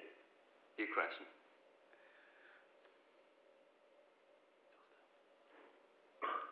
Who wants to respond? Well, this is Jackie from UTU. I think we're actually, as it was referenced earlier about the ongoing engagement that we have with the Department and the Employing Authority. And I think we're actually at the beginning of that process of establishing what the concerns are for teachers and principals in going back into some sort of different form of school, and making sure we have the necessary, whether it's practical equipment or whether it's just procedures and processes in place. So that confidence will hopefully build as we move forward, because we're at the beginning of that engagement process around that. Okay, thanks, Justin. Morris, final question. Is Morris there? No. Right. Okay. Members, thank you very much indeed for your questions. Justin, Mark, Jerry, Jackie, and Mark, thanks very much indeed for your contribution today, and indeed for the written briefings that you've provided us. You are, as always, making some extremely constructive suggestions on behalf of your membership with regards to how we do that phased expansion of school opening in a safe and child-centred way that ensures the safety of staff and children, and that ensures we deliver the curriculum in a flexible way.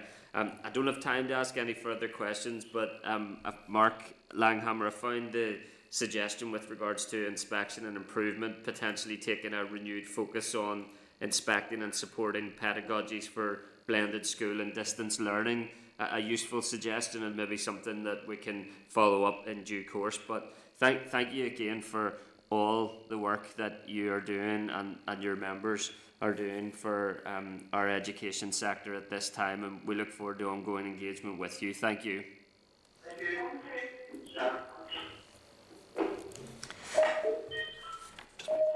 Okay, members, then I'll ask the clerk to come in at the end of our next session and move to agenda item 6, which is our Department of Education Coronavirus Response oral briefing. Refer members to briefing paper from the clerk at page 57, correspondence from substitute teachers on COVID-19 and hardship issues at page 146, and refer members to tabled papers which include the latest Department of Education COVID-19 situation report and other correspondence from substitute teachers. Can I confirm that I have Derek Baker, Permanent Secretary for the Department of Education? Yes, Chair. Okay. And I'm here with the Minister as well, the Minister for Education. Okay, you're very welcome, Minister, and I think John Smith, Deputy Secretary of the Department of Education as well. Is that right, Derek? Well, he's not with me, Chair. That's okay. That's okay. We wish John well. Okay. Derek, Minister, would you like to make any opening remarks? Well, yeah, I mean, briefly, I suppose a lot of the stuff is covered in our update to the committee, and I suppose there's a range of issues which are work in progress. Obviously, probably the most significant elements that have happened since the last levels of briefing, and again, you get slightly sort of overtaken by. Oh, sorry, yeah, hold on a wee second. Yeah, if you give me a second or so, just I think it's probably I wasn't a bit close enough to the microphone. Okay. Sorry. Okay. Sorry. I'll maybe start again. Okay. Chair, it's I suppose put this way, while obviously a lot of the detail is contained within the update to the committee, I suppose there's always a slight danger of losing track of what has happened in what time frame in terms of some of the elements of work in progress. But I suppose in terms of recent events, probably the most significant elements, obviously, and I know that you'd indicated, which obviously we have had as well, considerable level of correspondence in terms of the substitute teacher issue. Obviously, having tried various routes to get that resolved, and obviously highlighted to the committee at an earlier stage that if it was simply the department jumping in to try and provide a solution themselves, they wouldn't be able to be as comprehensive as if we got a level of assistance. There was obviously agreement then in terms of the executive on the establishment of a fund, which there's a £12 million, £8 million coming from the department, £4 million centrally from the executive COVID fund. We've actually already been able to set up the work in connection with that. It's on the website. I think we had around about 1,200 initial responses from substitute teachers. It's a fairly, I would say as application forms go, it's probably one of the most straightforward, I think, that is there. In terms of, obviously as part of this as well, and we'll hopefully try to put a bit more flesh in the bones fairly soon on this, the executive obviously has produced its overall strategy for recovery. Contained within that is specifically the situation as regards schools and the step-by-step approach in connection with that. I hope fairly shortly to be able to bring a more detailed paper to the executive and be able to touch on some of those issues, again, depending upon what the executive said, hopefully maybe in the ad hoc statement tomorrow. Obviously, as well, has been indicated on a range of other issues, obviously in terms of school reports. We've been in a position to give clarity. It has been a complex subject because it does require, it's not just a question of guidance or giving, if you like, a memo from the department, but obviously it requires, it's subject to legal procedure, it's subject to the fact that from that point of view, there is legislation in place which requires certain things. Hopefully that will have given a level of flexibility to schools and eased the potential burden. On a range of other issues, such as the interdisciplinary teams in terms of vulnerable children, as you'll see from the report, there are specific dates in each of the trust areas those are beginning to have met. And I suppose there's a wide range of other things which are continuing in terms of work in progress. In particular, I suppose, starting to do levels of engagement at a range of levels with stakeholders. And obviously there's been mention that we're at the start of a process with particularly, say, the trade unions and with schools on how we look at the phasing of the reopening, and obviously that will be part of that as well. So there's, what's that? Yeah, and obviously in terms of, as we indicated previously, there is in terms of IT distribution.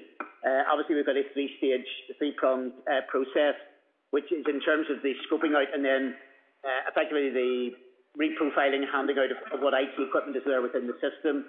There's the element that EA have already put on procurement that will soon be arriving in, and then as part of that, then there'll be a level of budget be provided for additional IT equipment. Because, I think whatever the shortages are there, it's not something that in terms of the process of remote learning that is expected to be over within a few weeks. So this is part of a longer-term process. You seem, Chair, it may just be the connection we're getting here. Seems very broken. Any sound we're getting back here seems very broken up. No, I'm hearing you reasonably clear today, Minister. That's okay. Just there may be a bit of interference from somebody else's. I don't know, but I can hear you, Chair, perfectly well. Yeah, no, you're coming across reasonably clear today, Minister. If you're happy to take questions, then. You're quite clear. There's a bit of an echo, Minister, but I'm happy about that because when you mention money, it automatically doubles. If only that was true in real life. It would have been an awful lot easier for the department. Okay, Minister, we'll move to questions and thank you for your opening remarks. At last week's committee meeting, the impact of lockdown on preparations for the non-statutory post-primary transfer tests was raised, and members expressed concern with the proposed delay of 2 to 3 weeks. I personally have been inundated with correspondence stating that it's unfair to require children to sit tests in November and December, and indeed significant correspondence from parents who found your welcome of the 2-week delay as out of touch with their concerns. Can I ask what specific actions have been taken to consult with primary schools and selective schools to scope any contingency for the transfer tests? Well, from the point of view of selective schools, largely speaking, are working very closely. Obviously, there has been contact at various stages. They're working obviously very closely, particularly with the organisations that are setting the tests. And I think it's also the case that any particular alternative action that could be considered by anyone will have implications for both primary and post-primary schools. Largely speaking, I suppose the position is the same. I should also say as well, on foot of the remarks that were made yesterday, I had a direct conversation with Archbishop Martin on the subject. I thought it was important to hear his views. Look, essentially, I suppose this still comes down to three questions and three positions. First of all, whether academic selection is used at all. And I appreciate there is a divergence of opinion on that. We could debate that probably until, for years to come. But clearly that is both legal and indeed I would be supportive of the right of schools to use academic selection. The second issue then is if academic selection is to be used for at least some schools, and ultimately it's up to the choice of schools as to what criteria they use, it is then whether that is done by way of test or whether it's done by some other procedure. It is abundantly clear that in terms of, if we're looking at fairness and indeed providing a good solution for people, it is undoubtedly the case that a test is preferable to any other method of academic information. In terms of assessment that is there, the only other available information is basically for the cohort that would be entering P7 next year, would be the P5 tests. Of those are of a nature that are done quite differently between schools. There is no common comparison in relation to that. And consequently, those would not be a particularly robust way of moving forward. So it seems fairly clear that if data is to be used for academic selection, that simply is not there in a form which would be satisfactory to be able to use that. The alternative of academic selection is to be used by way of some form of teacher assessment. I suspect, I don't know whether it was put to the trade unions or not. I would think very clearly would not find favour with teachers. It would again be a less robust system, and also to work as indicated would require the full support of every school sort of participating. Finally, then I suppose there's the issue of timing, and I can entirely understand people's concerns in terms of timing. Now, I think there's a wider issue of how we provide support, particularly for key years re-entering the school system. I make a slight differentiation because people have said, sometimes implied that education has stopped since March. That is not the case. There has been continued remote learning. It's not as good as necessarily being there in the classroom, but it has continued. The issue in terms of timing, and I understand people's nervousness around this, is that in terms of an exercise between the results being made available and a final placement in which then can take place, would mean that once appeals are taken into consideration, and it is likely, given circumstances, there will be a lot more appeals this year than previous years, would mean that for a range of students, they would not know what school they were going into until October. Chair, if you excuse, there's an urgent call on personal matter I've got to take. I'll hand you over to the Permanent Secretary for a moment, okay? Okay. Permanent Secretary? Yeah, sorry. I'm here. Yes, Chair. I'll maybe return to those questions with the Minister when he returns. I presume that's a short, urgent call? I have no idea, Chair, I'm sorry, but obviously it popped up on his phone, so he's just left the room momentarily. Okay, I'll let you know. I would like to return to those questions with Hang on, the Minister. Sorry, apologies. It's the nature of the phone call. I had to take it, but I effectively had to put the person off for a while. I'll maybe explain it at a different time in relation to that. No need to explain, Minister. Look, it is also the case that, I mean, as well, having spoken, indeed, one of the things that the Archbishop clarified was that he used the term cruel and indicated that what he thought was creating uncertainty for pupils, for parents, was cruel. And clearly, I think as much clarity as we can give, as much certainty as we can give, I think is the right way. And if we're going to be in a situation where we're simply saying it might be this or it might be that, I think that is not something which would be helpful to pupils or parents or staff. Okay, and what equality impact assessment has been completed on the setting of tests this year in the current context? Well, we don't set the test. It's not, strictly speaking, from that point of view. We can give advice on transfer process in terms of what can be processed in whatever time frame, anything. But these aren't, as indicated, we all individually will have views on this, but these are not our tests. So any responsibility for equality impact, and it's not being set by a public body in that regard. So that would be, I suppose, more, you could direct that at AQE or PPTC, but it's not our decision, so we can't equality impact somebody else's decision. Okay, what is your assessment of the equality impact of completing tests this year? Well, it clearly affects all children, but I suppose if you like, if I was someone who was simply doing equality impact assessments, that's where my particular qualifications would be. I'm not qualified for that, so therefore I've ended up as Minister for Education instead. What's your assessment of the extent to which pupils are experiencing distance learning differently? I think I'll pass it perhaps to the Permanent Secretary wants to say something just directly on that. Well, I mean, if you're still in the Chair, Derek here, if you're still in the sphere of equality impact assessment, I'm not too sure how that question is relevant. How would a different Section 75 group be affected by that? We're not talking, disadvantage is not a Section 75 group. Okay, so what, Permanent Secretary, then, given that the Minister has passed to you, what is your assessment of the extent to which pupils are experiencing distance learning differently? Well, of course there are differences out there. I know that the committee has had a detailed briefing on distance learning, or maybe is about to have a detailed briefing. As the Minister has said, it is far from ideal that schools are closed. It's anything but ideal, and we would much rather that they are not closed.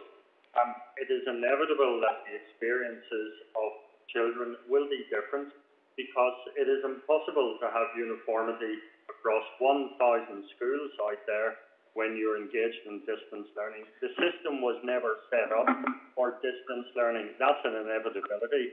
But in terms of Section 75 or equality impact assessment, I really am not sure that comes into it. Okay, well we can move on from that. Minister, can I ask you, do you believe that children have equal opportunity to prepare for tests in an equitable manner?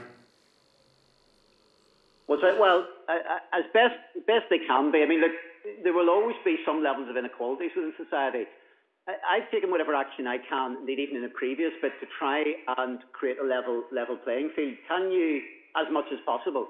And so, for instance, a previous memo, if you like, from the department saying that the department was effectively, from the previous minister, forbidding schools to help any level of preparation has been taken off. That choice is there, therefore, for schools. Can there be entirely equality between every family in Northern Ireland as to how they approach this or what resources they can apply to it? That is the same, I think, unfortunately, for any exam situation as well. And so, for example, even those, for instance, who will be doing GCSEs or A-levels, there will be some families, because of economic advantage, for instance, will have a level of private tuition that will be in that. That is not something, ultimately, that could be stopped. We can try and make sure that as much equality is there within the system. Mention is being made, for example, as we move ahead, to try to make sure that there's as full access in terms of remote learning as possible. I only caught the tail end of the position from the unions, and I thought, which is something that is already happening. For instance, Mark Langhammer's suggestion that in terms of the inspectorate, that a lot of their concentration should be on remote learning and the pedagogy of that and support from that. That is actually the direction of travel and the actions that are getting taken by the inspectorate. So as much as possible, we're trying to ensure that what is provided on distance learning, and you'll get there will be a wider brief on that, is as equal as possible. But is everything absolutely equal between everybody? No, I don't think that is the case. Unfortunately, we don't live in that sort of ideal world. All we can do is try to take steps to make that level of equalisation as much as possible. Okay, I'm sorry, Minister, but you can't equate routine inequality with months of lockdown due to a global health emergency, but I'll move on from that. My final question in relation to this is, every other stage of the coronavirus recovery plan is not calendar-led, but specific dates have been set for these transfer tests. Why? Well, again, first of all, ultimately, well, because, people will need, first of all, I suppose the direct absolute choice comes to the organisations themselves. But secondly, because there is a knock-on effect that unless you have a transfer process which then enables pupils for next year to transfer into September 2021 to their new schools, there is no point saying this will happen at some point in the future. In precisely the same way that in terms of timescales, we have striven within the existing side of things to ensure that preschool transfer happens on a particular date in terms of information, primary transfer happens, and that indeed there is a specific timescale for post-primary this year, which, okay, because of, I think, postage will be delayed a day or two, but more or less is on time. Those are specific dates. We have not said, frankly, because of coronavirus, this could be at some stage in the future. And again, part of the stuff is, as much as possible, we need to give people certainty. And I think that must be a considerable driver as much as possible. Okay, so just to finish, you're not aware of any contingency plan to tests that is being scoped by selective schools then? Well, again, that would be an issue for the selective schools. Okay. But what I'm saying is that in terms of data that is there is not a level of robust data.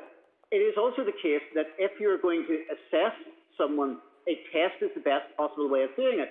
And for example, it would be very freely acknowledged by CCEA that we've had put specific position in place for this year as regards the GCSE, A2 and A-level. But they will be obviously the first to say that is a least worst option substitute for what is the best option, which is pupils getting grades and marks on the basis of them doing the direct tests in the time that they should be doing them. If as you say, you use academic selection for transfer, that's all from me, Minister. Well, that's obviously like an initial situation. Clearly, if academic selection wasn't used, but there is legally the right to use it, and I support the school's right to use it. If academic selection isn't used, there still then needs to be some suggestion about how oversubscribed schools would actually determine which pupils get into it and which don't. That's maybe a way. It isn't used for primary school admissions. And with respect on it, you will find that broadly speaking, well, first of all, you couldn't really use academic selection, you'd think, for 4-year-olds. I think that's into the slightly element of the ridiculous, to be perfectly honest on it. But look, there's clearly a case. With you for 10-year-olds as well. With respect to the oversubscribed schools. Now, if we don't, my personal view is, if we don't have some form of academic selection, you will see developing a system, largely speaking, that happens in England, where there will be a cadre of schools that will effectively be private schools selecting on the basis of the ability of fee payers to pay.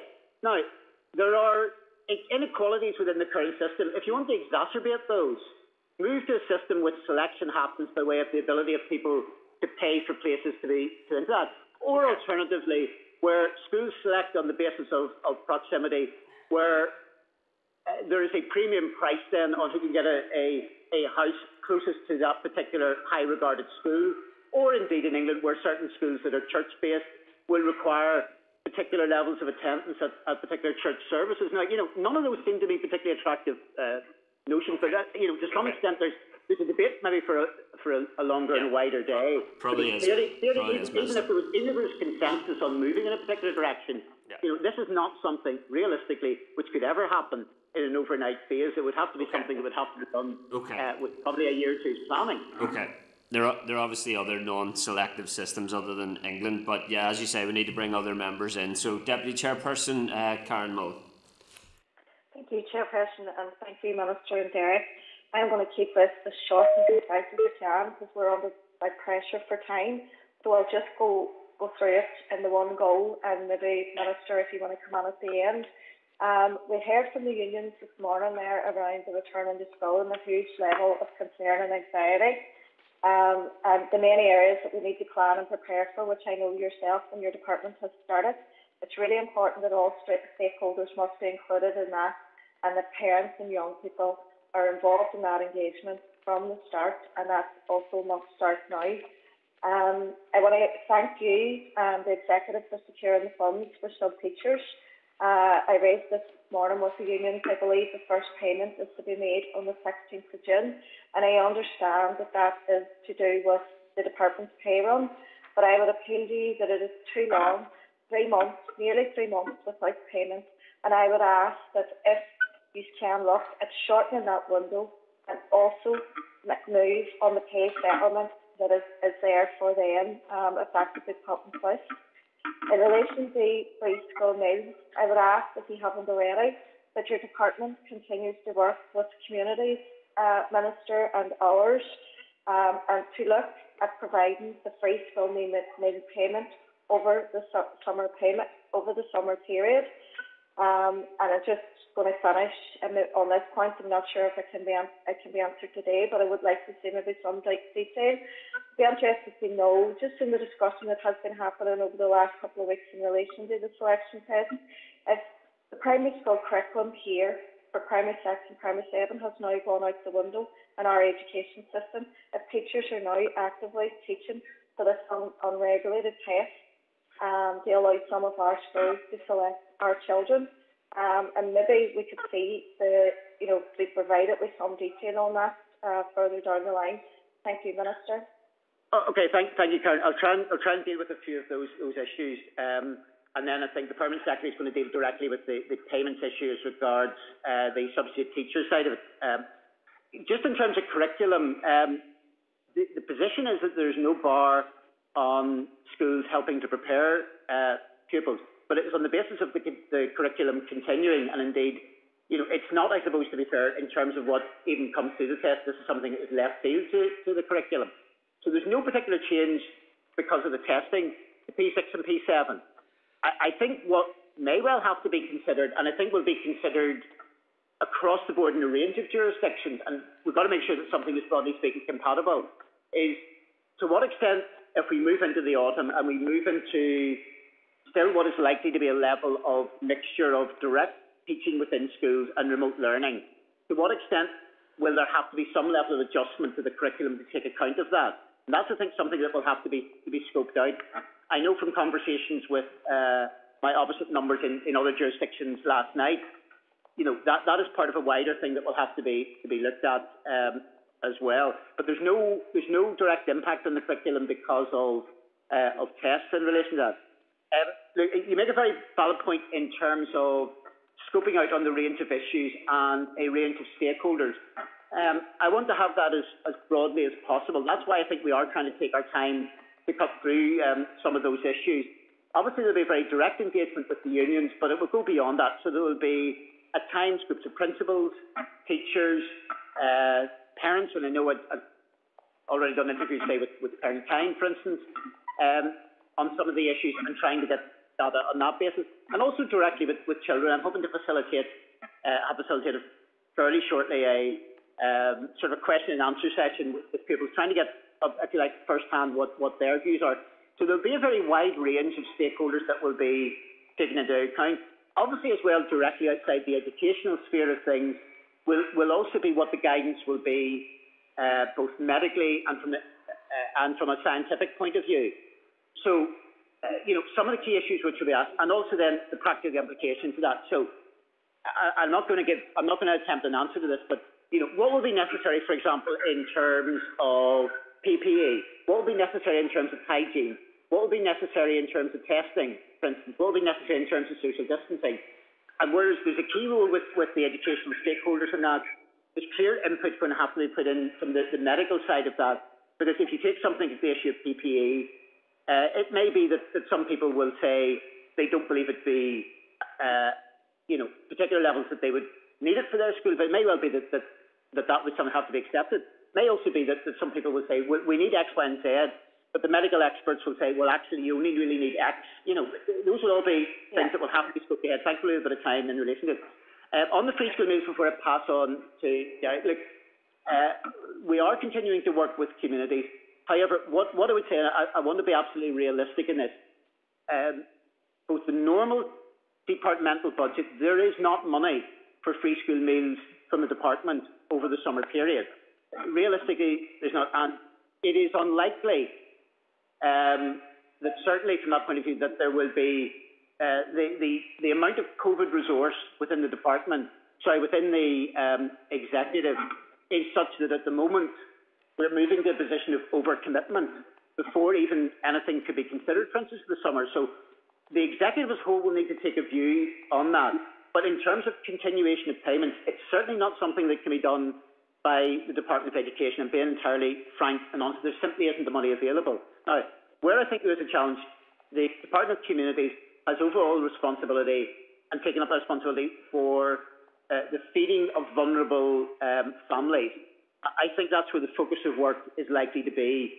If there's practical assistance that we can give, and for instance, there's already been work that has happened with the youth service, then we'll be more than happy to cooperate. But it really ultimately lies with the Department of Communities, because there will not be the money to be able to do it from within the Department of Education. I'll pass on to Derek just as regards the issue on the substitute teacher in terms of the payment process.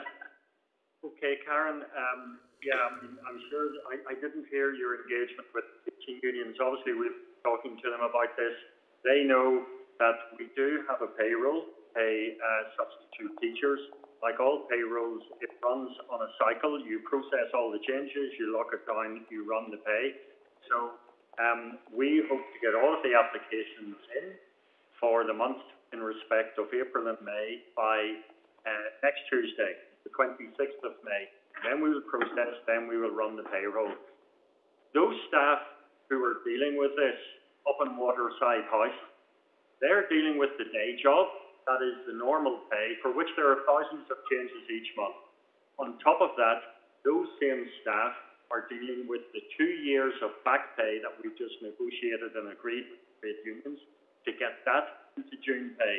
Now we are asking those staff to process a brand new bespoke scheme for substitute teachers. I am not going to ask those staff to come in and do manual processing and writing of checks for the substitute teacher scheme on top of all of those other things they're doing. They would all fall over. They're working remotely, which is really difficult because these are secure remote systems for pay and pensions, and that of itself is a massive challenge to do the day job, let alone the back pay, let alone the substitute teachers pay, Karen. So it comes down to an issue of capacity. It's just not doable unless I ask staff in Waterside House work 24/7, 7 days a week. They are already working really, really hard, and I'm not going to ask them to do that. Okay. Thank you, Derek. And I just want to, sorry, Chair, I just wanted to come on. I also want to thank the staff at Waterside House. I have been told it's a great work that they're doing by ours, so it's great to hear, particularly here locally in my own city. And commend them. Obviously, Karen, all politics is local, Karen, in that regard. Exactly. I'm actually just following on from the other committee members and letting know how this works, Minister. But I also want to say to you, Derek, we should always be looking at ways of how we can do it. And sometimes it may be putting on extra resource or extra support to be able to do it.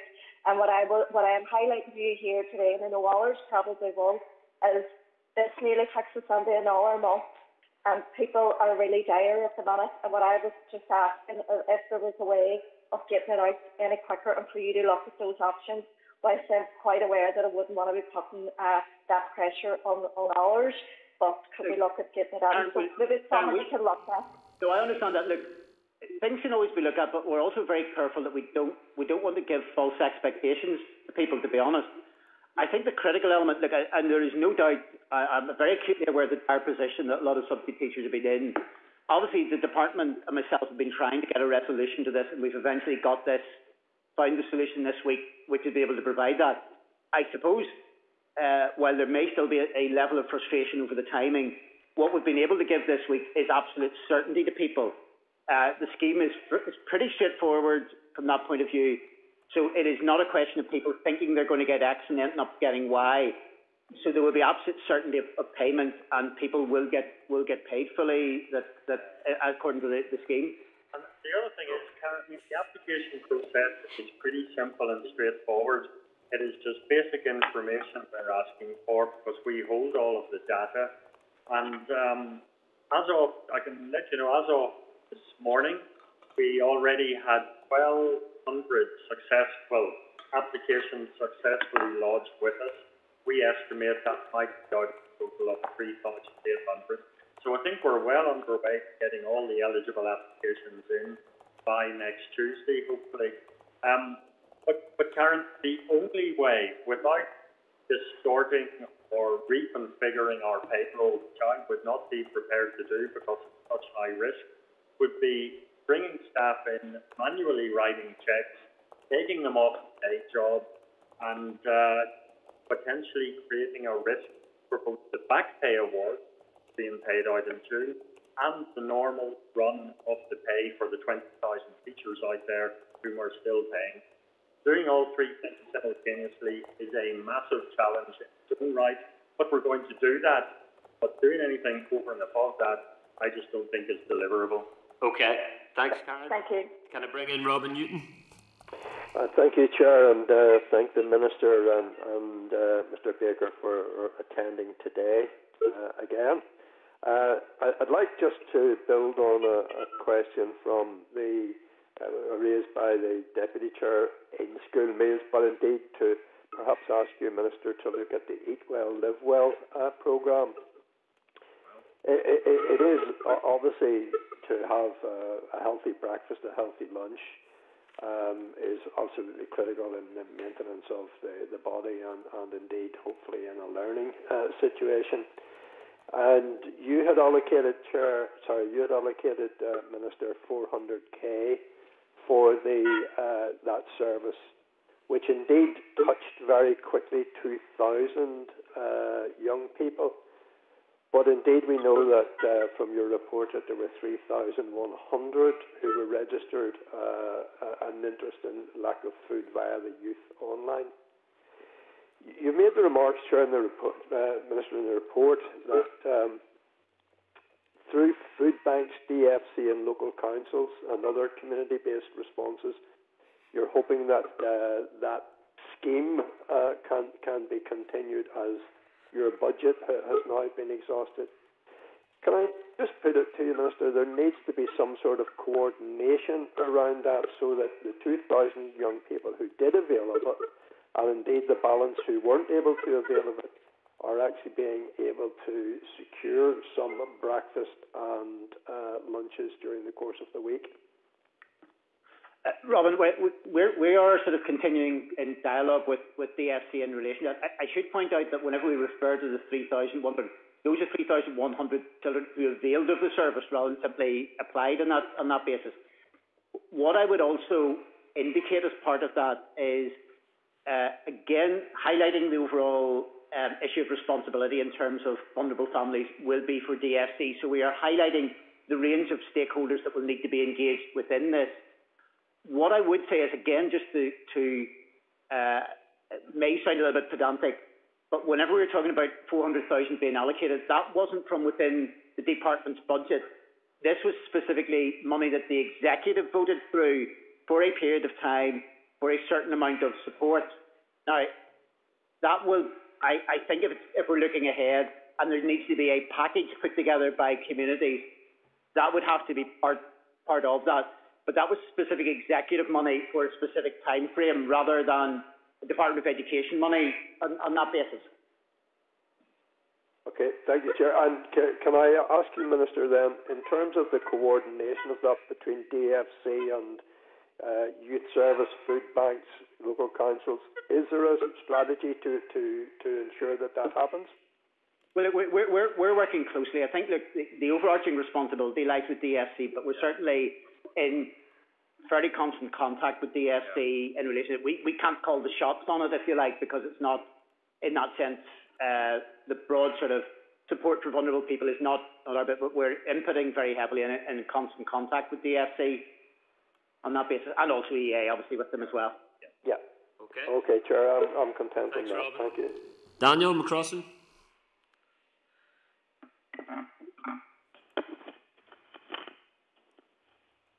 Daniel, you on mute? Yes, Chair. All right, thanks. Go ahead. Sorry, I was on the phone to the doctor there, Chair. I had to take that call.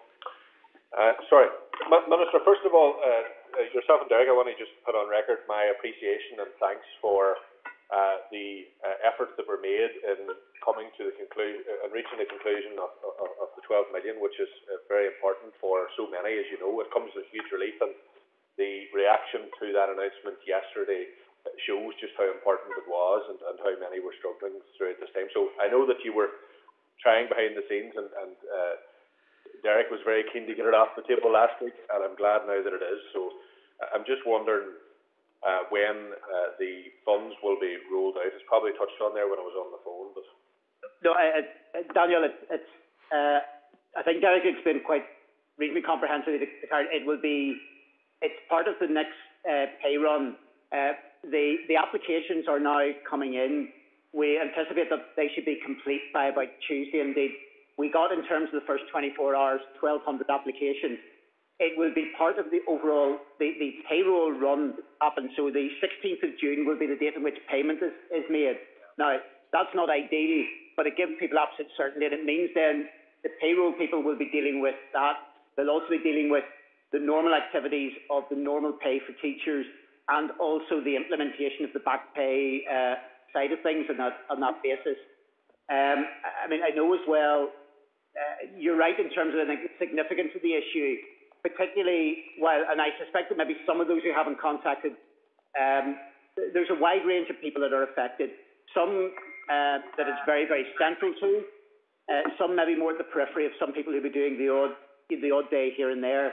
But particularly, I'm acutely aware that for at least a reasonable section of substitute teachers, a lot of these people will be people in their, say, mid-20s through to early 30s. Quite often will be of relatively new family responsibilities, will have mortgages to pay, etc. So we were acutely aware of that. Clearly, there would have been a desire to get this dealt with sooner. The route, I suppose, having initially found that there wasn't sufficient money within the executive as a whole, obviously there was good approaches made with the Department of Finance to Treasury to see if there could be agreement to a furloughing scheme, which would have more or less produced the same amount of money, would have also had the side advantage of it wouldn't have then hit directly the executive or indeed the department's budget. It would enable that money to be spent elsewhere. Although there was very detailed submissions that were made, there was a period, took a while for it to become clear what the position of Treasury was. That was the level of delay.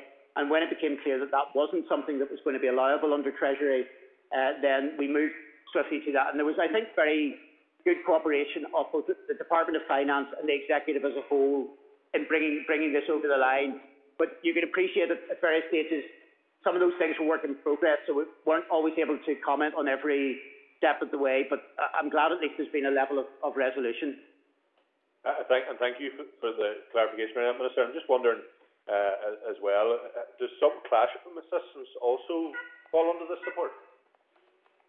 No, it's purely that there for substitute teachers. But again, if a classroom assistant is assigned currently as an employed currently with a particular child, then they would continue to be getting paid fully on that basis. So the extent to which in other sectors of education, I know the EA, there will be some casual staff at times, but that's a much looser arrangement and a much smaller arrangement than the substitute teacher. This is purely, it's a very straightforward and simple scheme. It is purely for substitute teachers.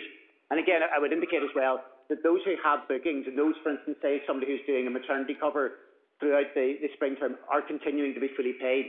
It's where there's been that considerable level of drop-off and there's been a very occasional bit of casual work, but very little. Those who basically experience the drop-off in casual, and I know and that would be seen sometimes as a pejorative term, but in terms of those who would get more short-term bookings, shall we say, it's to cover that situation specifically for substitute teachers. Okay. Daniel, I need to move on. Okay. Hello. Okay, Chair, you cut me short today. Okay. Do you want a very, very concise final supplementary? I'm only going to be able to take one question and one supplementary from members here due to time constraints. A final supplementary. Right, well, it's just to follow on from a point that we made last week in relation to the £12 million for key workers. How's that funding gone to date, and have any problems emerged? I'm just wondering, Minister, and I know we've raised this, are 5 staff sufficient to meet the application demands? Do you mean for childcare, Daniel? Do you mean for childcare? Yes. Yeah, for childcare. Yes. Well, Daniel, there is a bit of an update within that. I think where we've found, and again, we're continuing to work, it's being administered by BSO. I suppose where we're continuing to work on it, there's probably a limited demand on the approved childcare scheme side of it, probably been a much greater level of interest, and I don't know whether that might need to be on the childminders side of it. But we're continuing to work, because there's also an ongoing issue which will be, goes on 2 points. One, we're also going to be cognizant of, in terms of the envelope of there, of how we actually approach childcare beyond the end of June and what level of support. And there may well also be something that in broad elements of childcare the executive can do as a whole on that basis on it. So there's that side of things. I'm going to make another point that's just gone out of my head. Daniel, if I can jump in here, it's Derek. I mean, the progress report gives you the number of applications received. As the Minister says, we've probably got a lot more applications from childminders in than from settings. We meet all the interested parties every day to see how it's going, and the offer of additional resource from this department to business services organisation still stands. Now, they're clear they don't need it. We also have, and I think it might have been recommended by the committee, a reference group involving the statutory partners, but also representatives from the provider sector themselves to deal with issues as they emerge. And that's really a great touch point to figure out what's happening on the ground. And whilst there are issues and queries arising every day, so far there are no major problems that we are aware of that we're not addressing on a day-by-day basis. I know one other issue which I think was signalled, by the Health Minister last week. I think there has been a little bit of friction at times, because the definition of key worker from the health side has differed, I think, to be fair, not just from education, but differed from probably the wider executive definition. And I think in his statement to the ad hoc committee last week, that the Health Minister did signal that was in the process of being changed by health, so that health, if you like, would come onto the same playing field as everybody else on that basis. I don't think that's been fully brought in as yet, but I think that should be there probably by roughly about the end of the month. Need to move on, gentlemen. But you're right. The expansion of the key worker definition is going to need to be looked at. Can I bring in Robbie Butler, please? Thanks. Yes, thank you, Chair. One question and one supplementary. Is that the rule? Yes. Yeah, go for it. Okay. Yes, Robbie. And I'm going to prioritise what you were talking to the Chair about. If that's okay, Minister. I think you've done marvellously well up to this point, but I couldn't disagree with you more on the lack of flexibility and agility that has been put to the AQE conundrum. There's a comprehensive report that you put in, and I do welcome it. I welcome the dates that have been provided, but what is lacking is evidence to show that enough had been done to consider a longer delay to the test. I think that's still achievable, and I think if we were to be more agile and more innovative in how we do this, we could reduce those inequalities that you've accepted exist. But they exist anyway. The Chair has very well rated his position in terms of inequalities, and I genuinely think this needs to be our number one priority, Minister. Okay, look, Robbie, thanks. We are looking again in detail as whether there's any level. I think the problem is that transfer tends to be, it is quite a complex process. I think, albeit there's some of these overlapping, the timeframes were developed in relation to each of the elements of this. Albeit a couple of these overlapping, I think from the point at which exam results are given by AQE, to take an example, because they'll be the latter of the two, to the point at which then everybody is given absolute clarity about what their offer is. There are, I think, 15 points in the process that is there. A couple of those are overlapping. There are some actions that we've taken to slightly shave a little bit of time off those, but it's difficult to compress those by more than a couple of weeks. But probably one of the really big problems with this is it is very difficult to make any level of compression to the timescales in terms of appeals, because people will get a final result in terms of where they are, and then they have a right to put in an appeal. They have a period of time to put in an appeal, and then those appeals are going to be processed and heard. Now, normally that will take a reasonable length of time. It is likely that rather than shorten the process this year, however much that is framed, it is very, very difficult to see a situation in which there will not be considerably more appeals. People will say the circumstances that have led up to this will create problems. That inevitably means that a range of these decisions will not be able to be made until actually the school term begins. It is also the case from the point of view of AQE, and they have particular processes in terms of their examinations.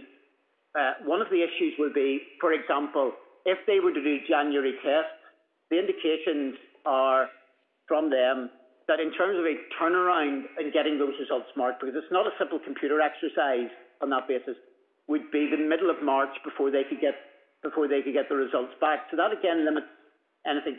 We are looking at, but I don't want to give people false expectations that there's something that can be done, because this is not, the processes are complex. There isn't really, frankly, an awful lot of points where you could have shortcuts within that. Okay, thank you, and I won't take up too much more of your time. I would agree that if we don't speak further delay in this, then the appeal process will be lengthy, and I think if we were to give all of our pupils the maximum amount of opportunity, we could actually shorten and lessen the likelihood of appeals. And just finally on this one, Minister, with regard to then the phasing return of pupils and the incoming P7 cohort, and I've asked you this before, with regard to the centres, would you be supportive again of maybe moving back to primary schools for the setting? I think this is one of the things where we could reduce the risk if COVID is still an issue in and around the timescales, and given if we don't get a further delay, it almost certainly will be still a topic of conversation. Well, again, the venues issue. If I'm picking you up right in terms of the broader picture, the venues issues is ultimately a matter for AQE, PPTC, and the potential hosting schools. There is no bar. There is no bar to tests being held anywhere. Now, at the moment, I understand, for instance, from the point of view in terms of AQE, that they use the 34 schools that I think are post-primary that use AQE. They then have provision, I think, at the moment for about 4 centres where they do sort of some degree of overspill. There is absolutely nothing to stop them using, for instance, other primary schools or whatever. The only thing I could see where I could see an argument, if I'm trying to be objective in relation to this, is I suppose if you have some pupils who are sitting an exam in their own primary school, whether that gives them a certain level of advantage to pupils who are sitting it not in their own primary school. That's the only thing. But there's no bar from the department. There's no legal bar on any location in which that. Obviously, apart from that would require the cooperation. If, for example, AQE was saying, well, actually, we're going to take and help this by putting, 30, 40, 50 primary schools to assist us with in terms of the numbers on this. There's absolutely nothing. Obviously, that would also require the consent of those individual primary schools. Boards of governors have got a right in connection, but there's absolutely no bar that comes out. Could also maybe make one point. I think the other thing which also I think would be useful in terms of easing concerns, I think there needs to be an acknowledgement out of AQE and PPTC that given whatever disruption that has been there, given the unique circumstances and the impact on the curriculum, that has to be some bearing in how they set the test and what they expect of pupils from those tests, because there will be a different position in terms of, in whatever time frame, of the expectation of a pupil this year than would be the case of a pupil in what might be described as a normal year. And I think that is something I think that AQ and PPTC have got to reflect, and I think should be making clear to the system. And I think that will provide some level of reassurance to people if that is made. Thank you, Minister. Okay, thanks, Robbie. Is William still there? No. Okay. Catherine? Yes, thank you, Chair, and thank you to you both for meeting with us again today. I have been contacted by a number of substitute teachers who are currently on in a day or two a week when needed in schools that are open and short of teachers. Will these teachers be able to avail of the scheme, and can you ensure that substitute teachers who have stepped up in this crisis will not be excluded from the scheme?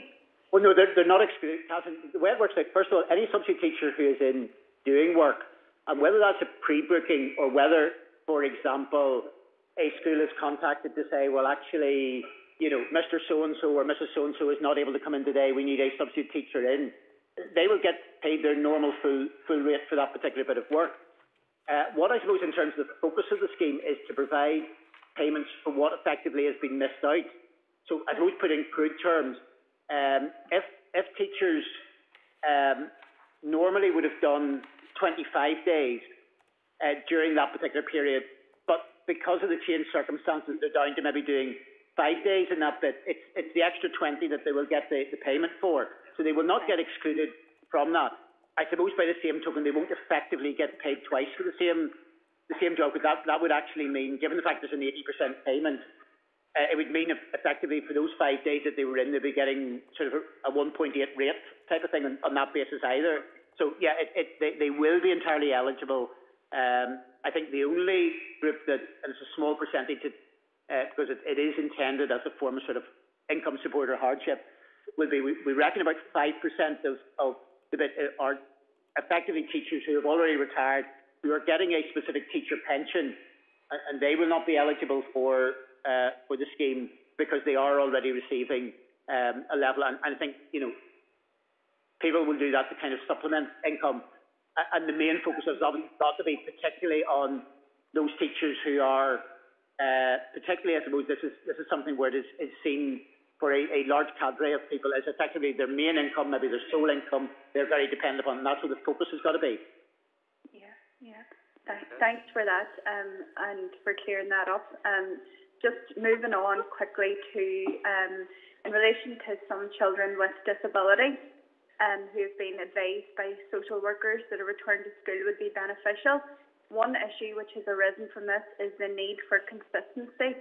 So children who are returned to school need to be attending the same school that they previously did, and that they have the same teacher to ensure a smooth transition. And where children can remain at home, has there been any discussion around special school classroom assistants being able to support children in their home?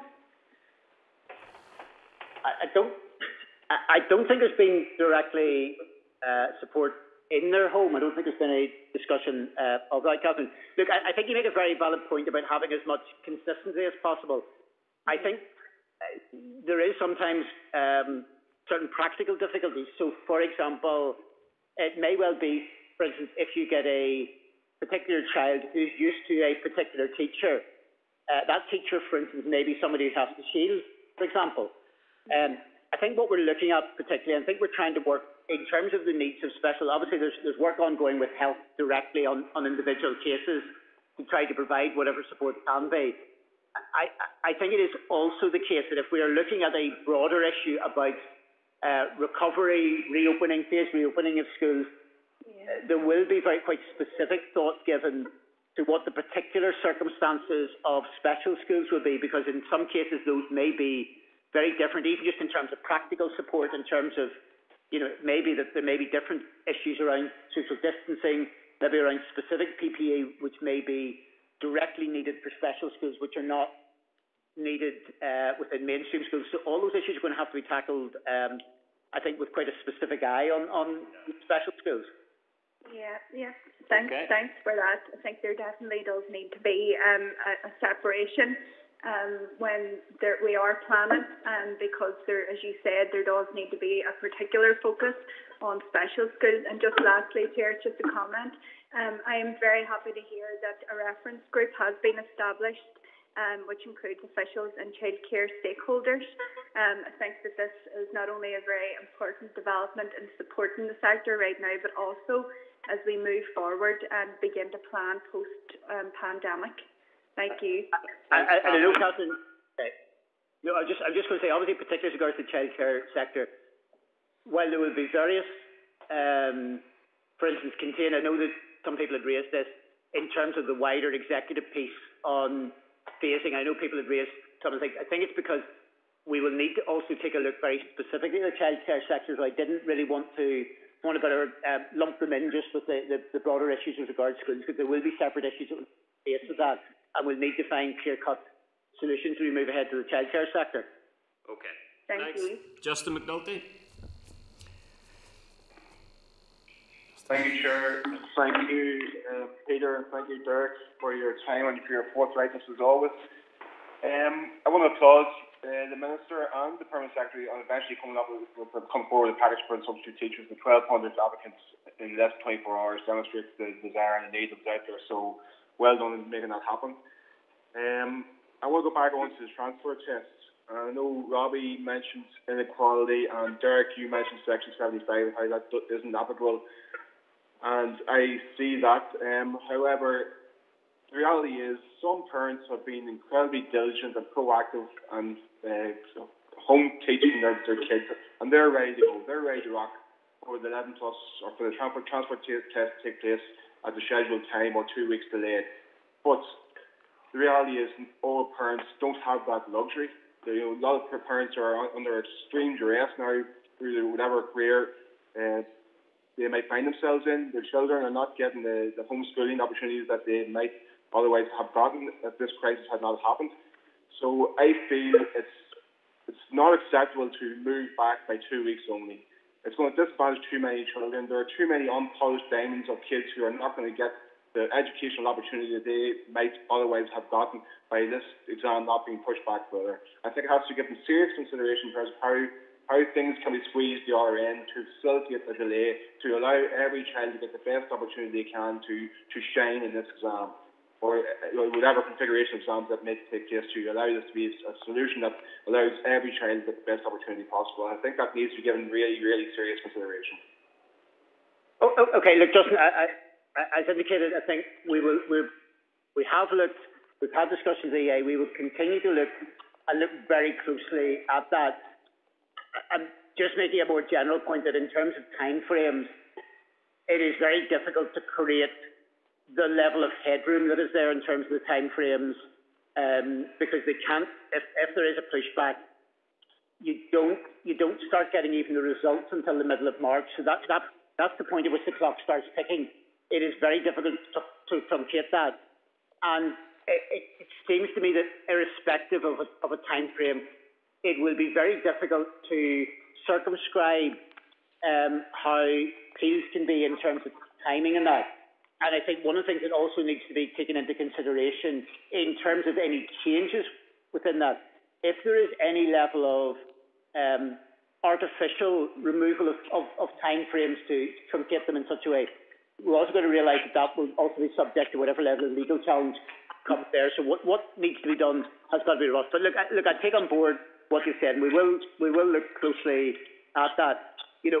I think we can try and, again, there is a broader level, which, as with anything, we can try and compensate where possible for broader inequalities within society. Will those ever be entirely overcome? No, I think it's difficult to find any system which entirely. People will always try to use their personal circumstances at times for certain levels of advantage. And that, unfortunately, is a certain level of fact of life, to be honest on it. But I appreciate the point that you've made. Okay, thanks, Derek. And the last thing is just on childcare. Obviously, we know that the childcare sector is going to play an incredibly important role in rebooting society in general. How is that going to impact in terms of teachers? I mentioned this with the unions earlier. How is childcare, availability of childcare going to impact on teachers' capability of returning to teaching environment in schools, within the schools, given that many teachers may have partners who are teachers also, and who may not have access to childcare? Well, yeah, but don't forget, Justin, in terms of the provision that is there, and indeed as part of the scheme, the focus of the childcare scheme that has gone through, and indeed similarly, I suppose, for the situation of children being at school, the focus, as well as vulnerable children, has been on children of key workers. Teachers are key workers. They've been clearly defined as such. I think they're probably even defined as such within the health side of it, but certainly will be anyway. So so they are absolutely key workers. And look, I think you're right in terms of things would be utterly counterproductive if we are saying we need, as we move ahead, a level of reopening of schools, a phased point of view. But if we are then placing barriers effectively in teachers being at work because they couldn't get faces for their children, so they are absolutely clear-cut that provision has been made and will continue to be made for teachers. Okay. Thanks, Justin. Thanks, Justin. Thanks, Minister. Thanks, Permanent Secretary. Time has beaten us this morning. I understand, Minister, you're giving a statement to the ad hoc committee tomorrow as well, so we look forward to engaging with you on that. Okay, thank you, Chair. Thanks very much indeed. Okay, members, we just have time to take our oral briefing from the Department of Education on continuity of learning. I refer members to briefing paper at page 154 from Committee Clerk and a briefing paper from the Department of Education on the Curriculum Qualifications and Standards Directorate programme at page 156. Can I welcome Mrs. Faustina Graham, Director of Curriculum Qualifications and Standards in the Department of Education, Mrs. Karen McCulloch, Head of School Improvement Team, Mr. Raymond Caldwell, Acting Chief Inspector of the Education and Training Inspectorate, and hopefully as well Ms. Michelle Corky, Director of Education at the Education Authority. Can I invite officials to brief the committee with opening remarks? And we may have to return at a later date for questions, but you're very welcome, officials. Okay, thank you, Chair. And I'm Faustina Graham from the Department. I'm Director for Curriculum Qualifications and Standards. And just to confirm that all of the other colleagues you mentioned are on the call also this morning. Thank you. So the Department forwarded a briefing paper to the committee on the Directorate Contingency Programme, and that paper will form the basis of this opening statement. The Curriculum Qualifications and Standards Directorate has responsibility for policies in all of those associated areas. However, the policies are then delivered and implemented by our arm's length bodies and our schools. So before I outline the programme to the committee, I do want to take this opportunity to applaud the work of our teachers and all of our support services and arm's length bodies in responding at pace, creatively and collaboratively to our current set of circumstances. Prior to the lockdown, the committee had scheduled a briefing for my directorate to come and talk to you about school improvement and effective curriculum implementation, including the use of ICT. A feature of those briefings would have been the ongoing opportunities and challenges facing our system in relation to educational standards and school improvement, when, as an education system, we have been somewhat at odds with each other over the last 3 years. By contrast, it has been crystal clear in recent weeks that despite any differences, education professionals in the range of roles they undertake have at no point lost sight of the centrality of children and young people in everything that we do. That common purpose, which unites all who work in education, now provides us in DE with an opportunity, even in these difficult circumstances, to begin to restore what had been really effective relationships and trust with all of our teachers. We see this programme of work as a key vehicle for doing precisely that. The programme board and the work stream include representatives from all of our support and arm's length bodies, and we are working collaboratively on one programme. The work comprises 2 key strands.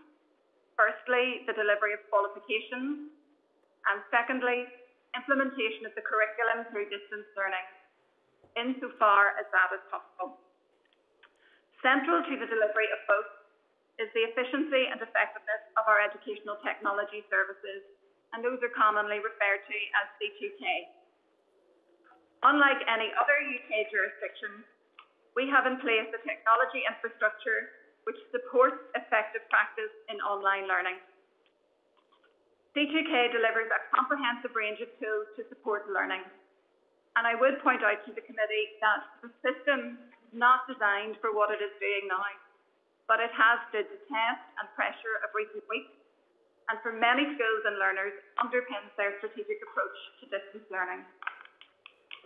My colleague, Justin Edwards, the Chief Executive of CCEA, provided an oral briefing to the committee on the qualifications element of the programme. Therefore, my focus will be on supporting distance learning. The core objective of the distance learning element is to support and secure, as far as possible, the continued learning of all pupils at home and in school during the current pandemic and beyond. The major strategy for achieving this is and will be the production and dissemination of high-quality support and guidance for teachers, parents and learners. I would stress, though, that distance learning does not involve just online learning as though. It would be inappropriate for children and young people to sit in front of a computer screen all day. So effective planning on the part of our schools involves a combination and range of approaches to learning, as it always does, whatever the circumstances in which we find ourselves. Good schools are continuing to function as good schools, despite the complexity of the demand. The project then has two key elements of delivery. One is that every school has an allocated link officer from one of the support services, and that person will work to make connections with relevant personnel in schools and beyond, providing accurate and consistent information from one central source, and hopefully alleviating concerns at individual school levels. In that spirit of working collaboratively, for example, CCEA colleagues worked with the range of link officers from other organisations recently to upskill those officers to support both SEA and schools in working through the current qualifications process. There is no requirement for schools to use the link officers, but that offer of ongoing support is there.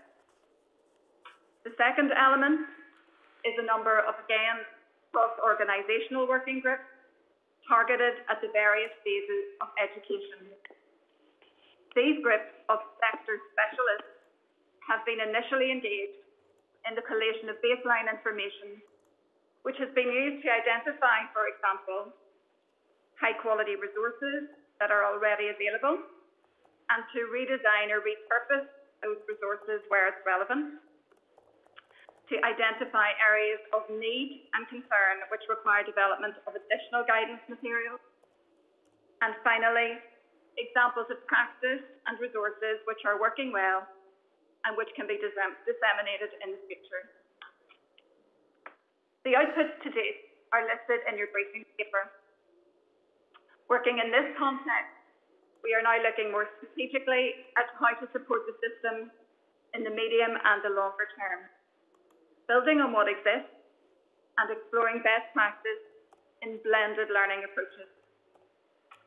There are 6 key areas of our work that we're exploring, and these will include increased access to teacher professional learning courses focused on effective planning for blended learning, the production of case studies and quality indicators that will support schools in areas they have identified as challenging, such as sustaining pupil engagement and motivation, assessment of learning, feedback to both pupils and parents, and measuring and monitoring the impact of the different approaches they are taking. Moving on then, we also want to support parents to stay involved in practical and manageable ways as we enter a period where blended learning will be a key feature. We want to establish new approaches to evaluating collaboratively the impact of any loss of learning. We want to adapt and modify the curriculum and qualifications to minimise impact on standards. And finally, we want to explore approaches to support children and young people who have not had sufficient support over the period of the pandemic. So in closing, I hope that the papers and opening statements provide some insight and assurance about the steps that the Department and our delivery partners are taking to support schools, parents, and pupils to continue to secure high standards. As I said earlier, all of the work is underpinned by a commitment to collaborative practice and to the avoidance of duplication. We would not claim the programme is perfect. There are many points of learning for us all, and we are completely open to learning those lessons. Any one of our colleagues here this morning can elaborate further on any element of the programme I've referred to, and we welcome the committee's comments, questions and suggestions as we continue to work to identify and address emerging issues and challenges. Thank you. Thank you very much indeed, Faustina.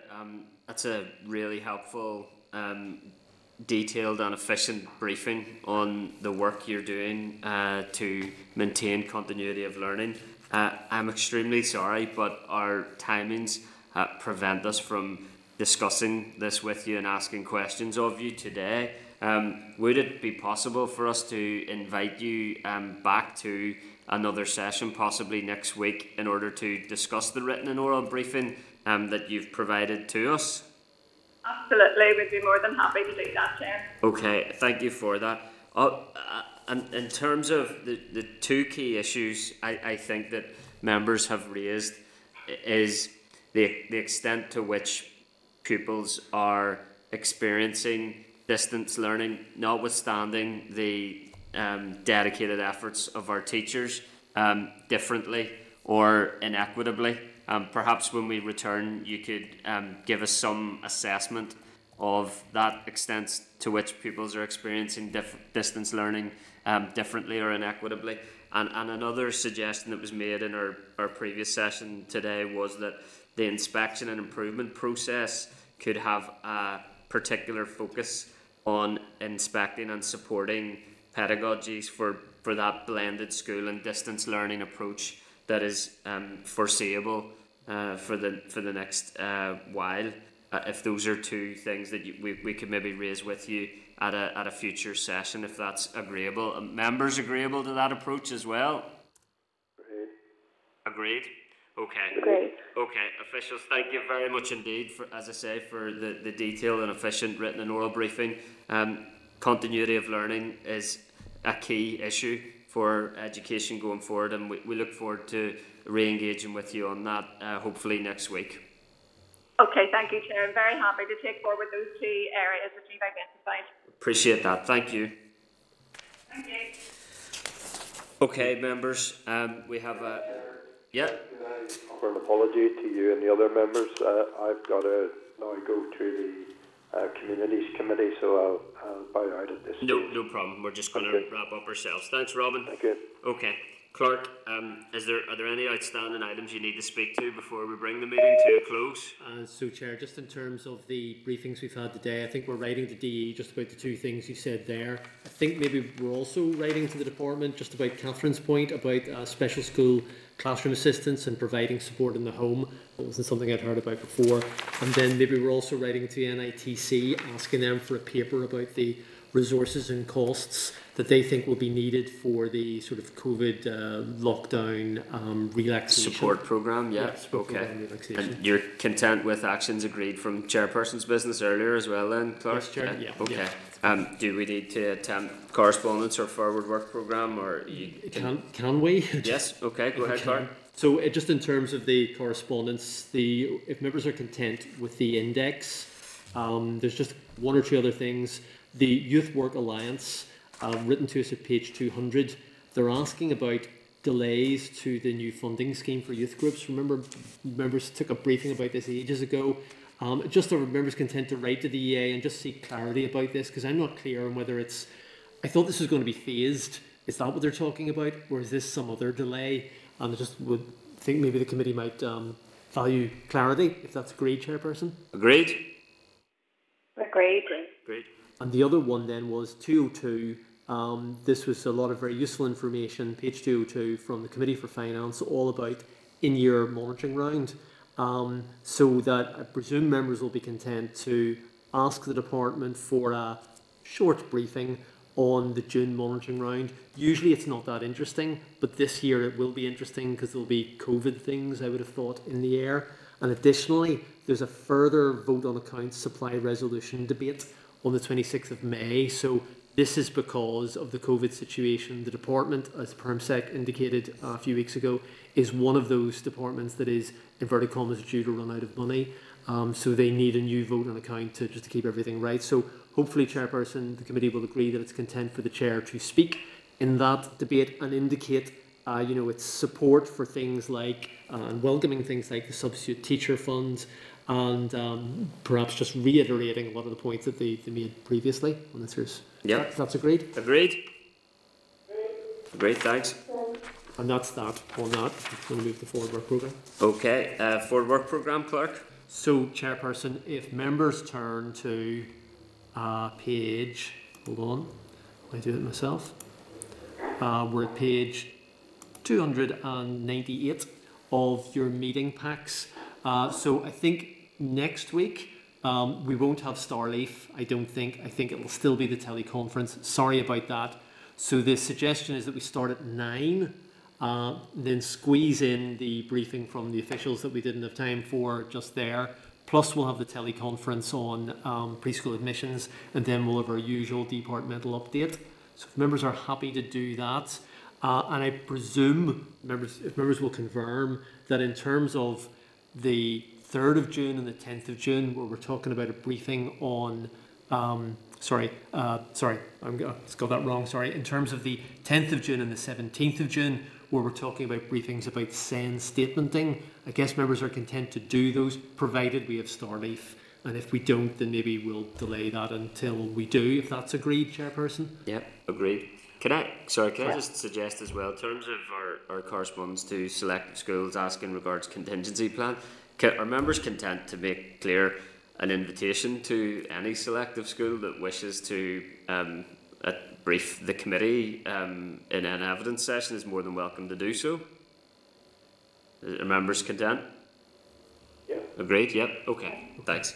Members content, as Clark has said, with Children's Commissioner on 10th of June on SEN and the Education Authority on SEN on the 17th of June, Starleaf permitting. Agreed? Yeah.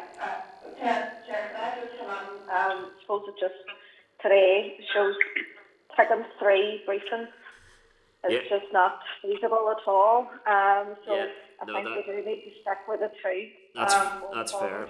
Yeah, a lesson learned today that we have to discipline ourselves to 2 evidence sessions only, and my apologies that that did squeeze us all today. We'll rectify that further to today. So, Chairperson, what will we do next week? Because we're now planning 3 for next week. Is it 2 plus questions to officials?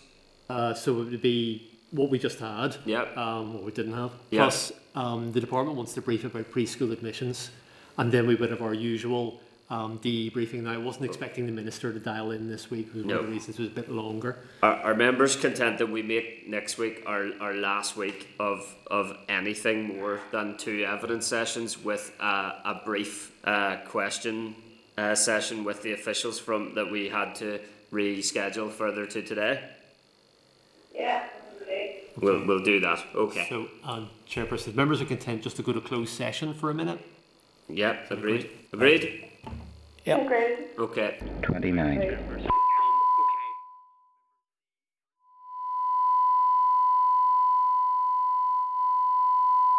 This is the Northern Ireland Assembly, Committee Room 29. This is the Northern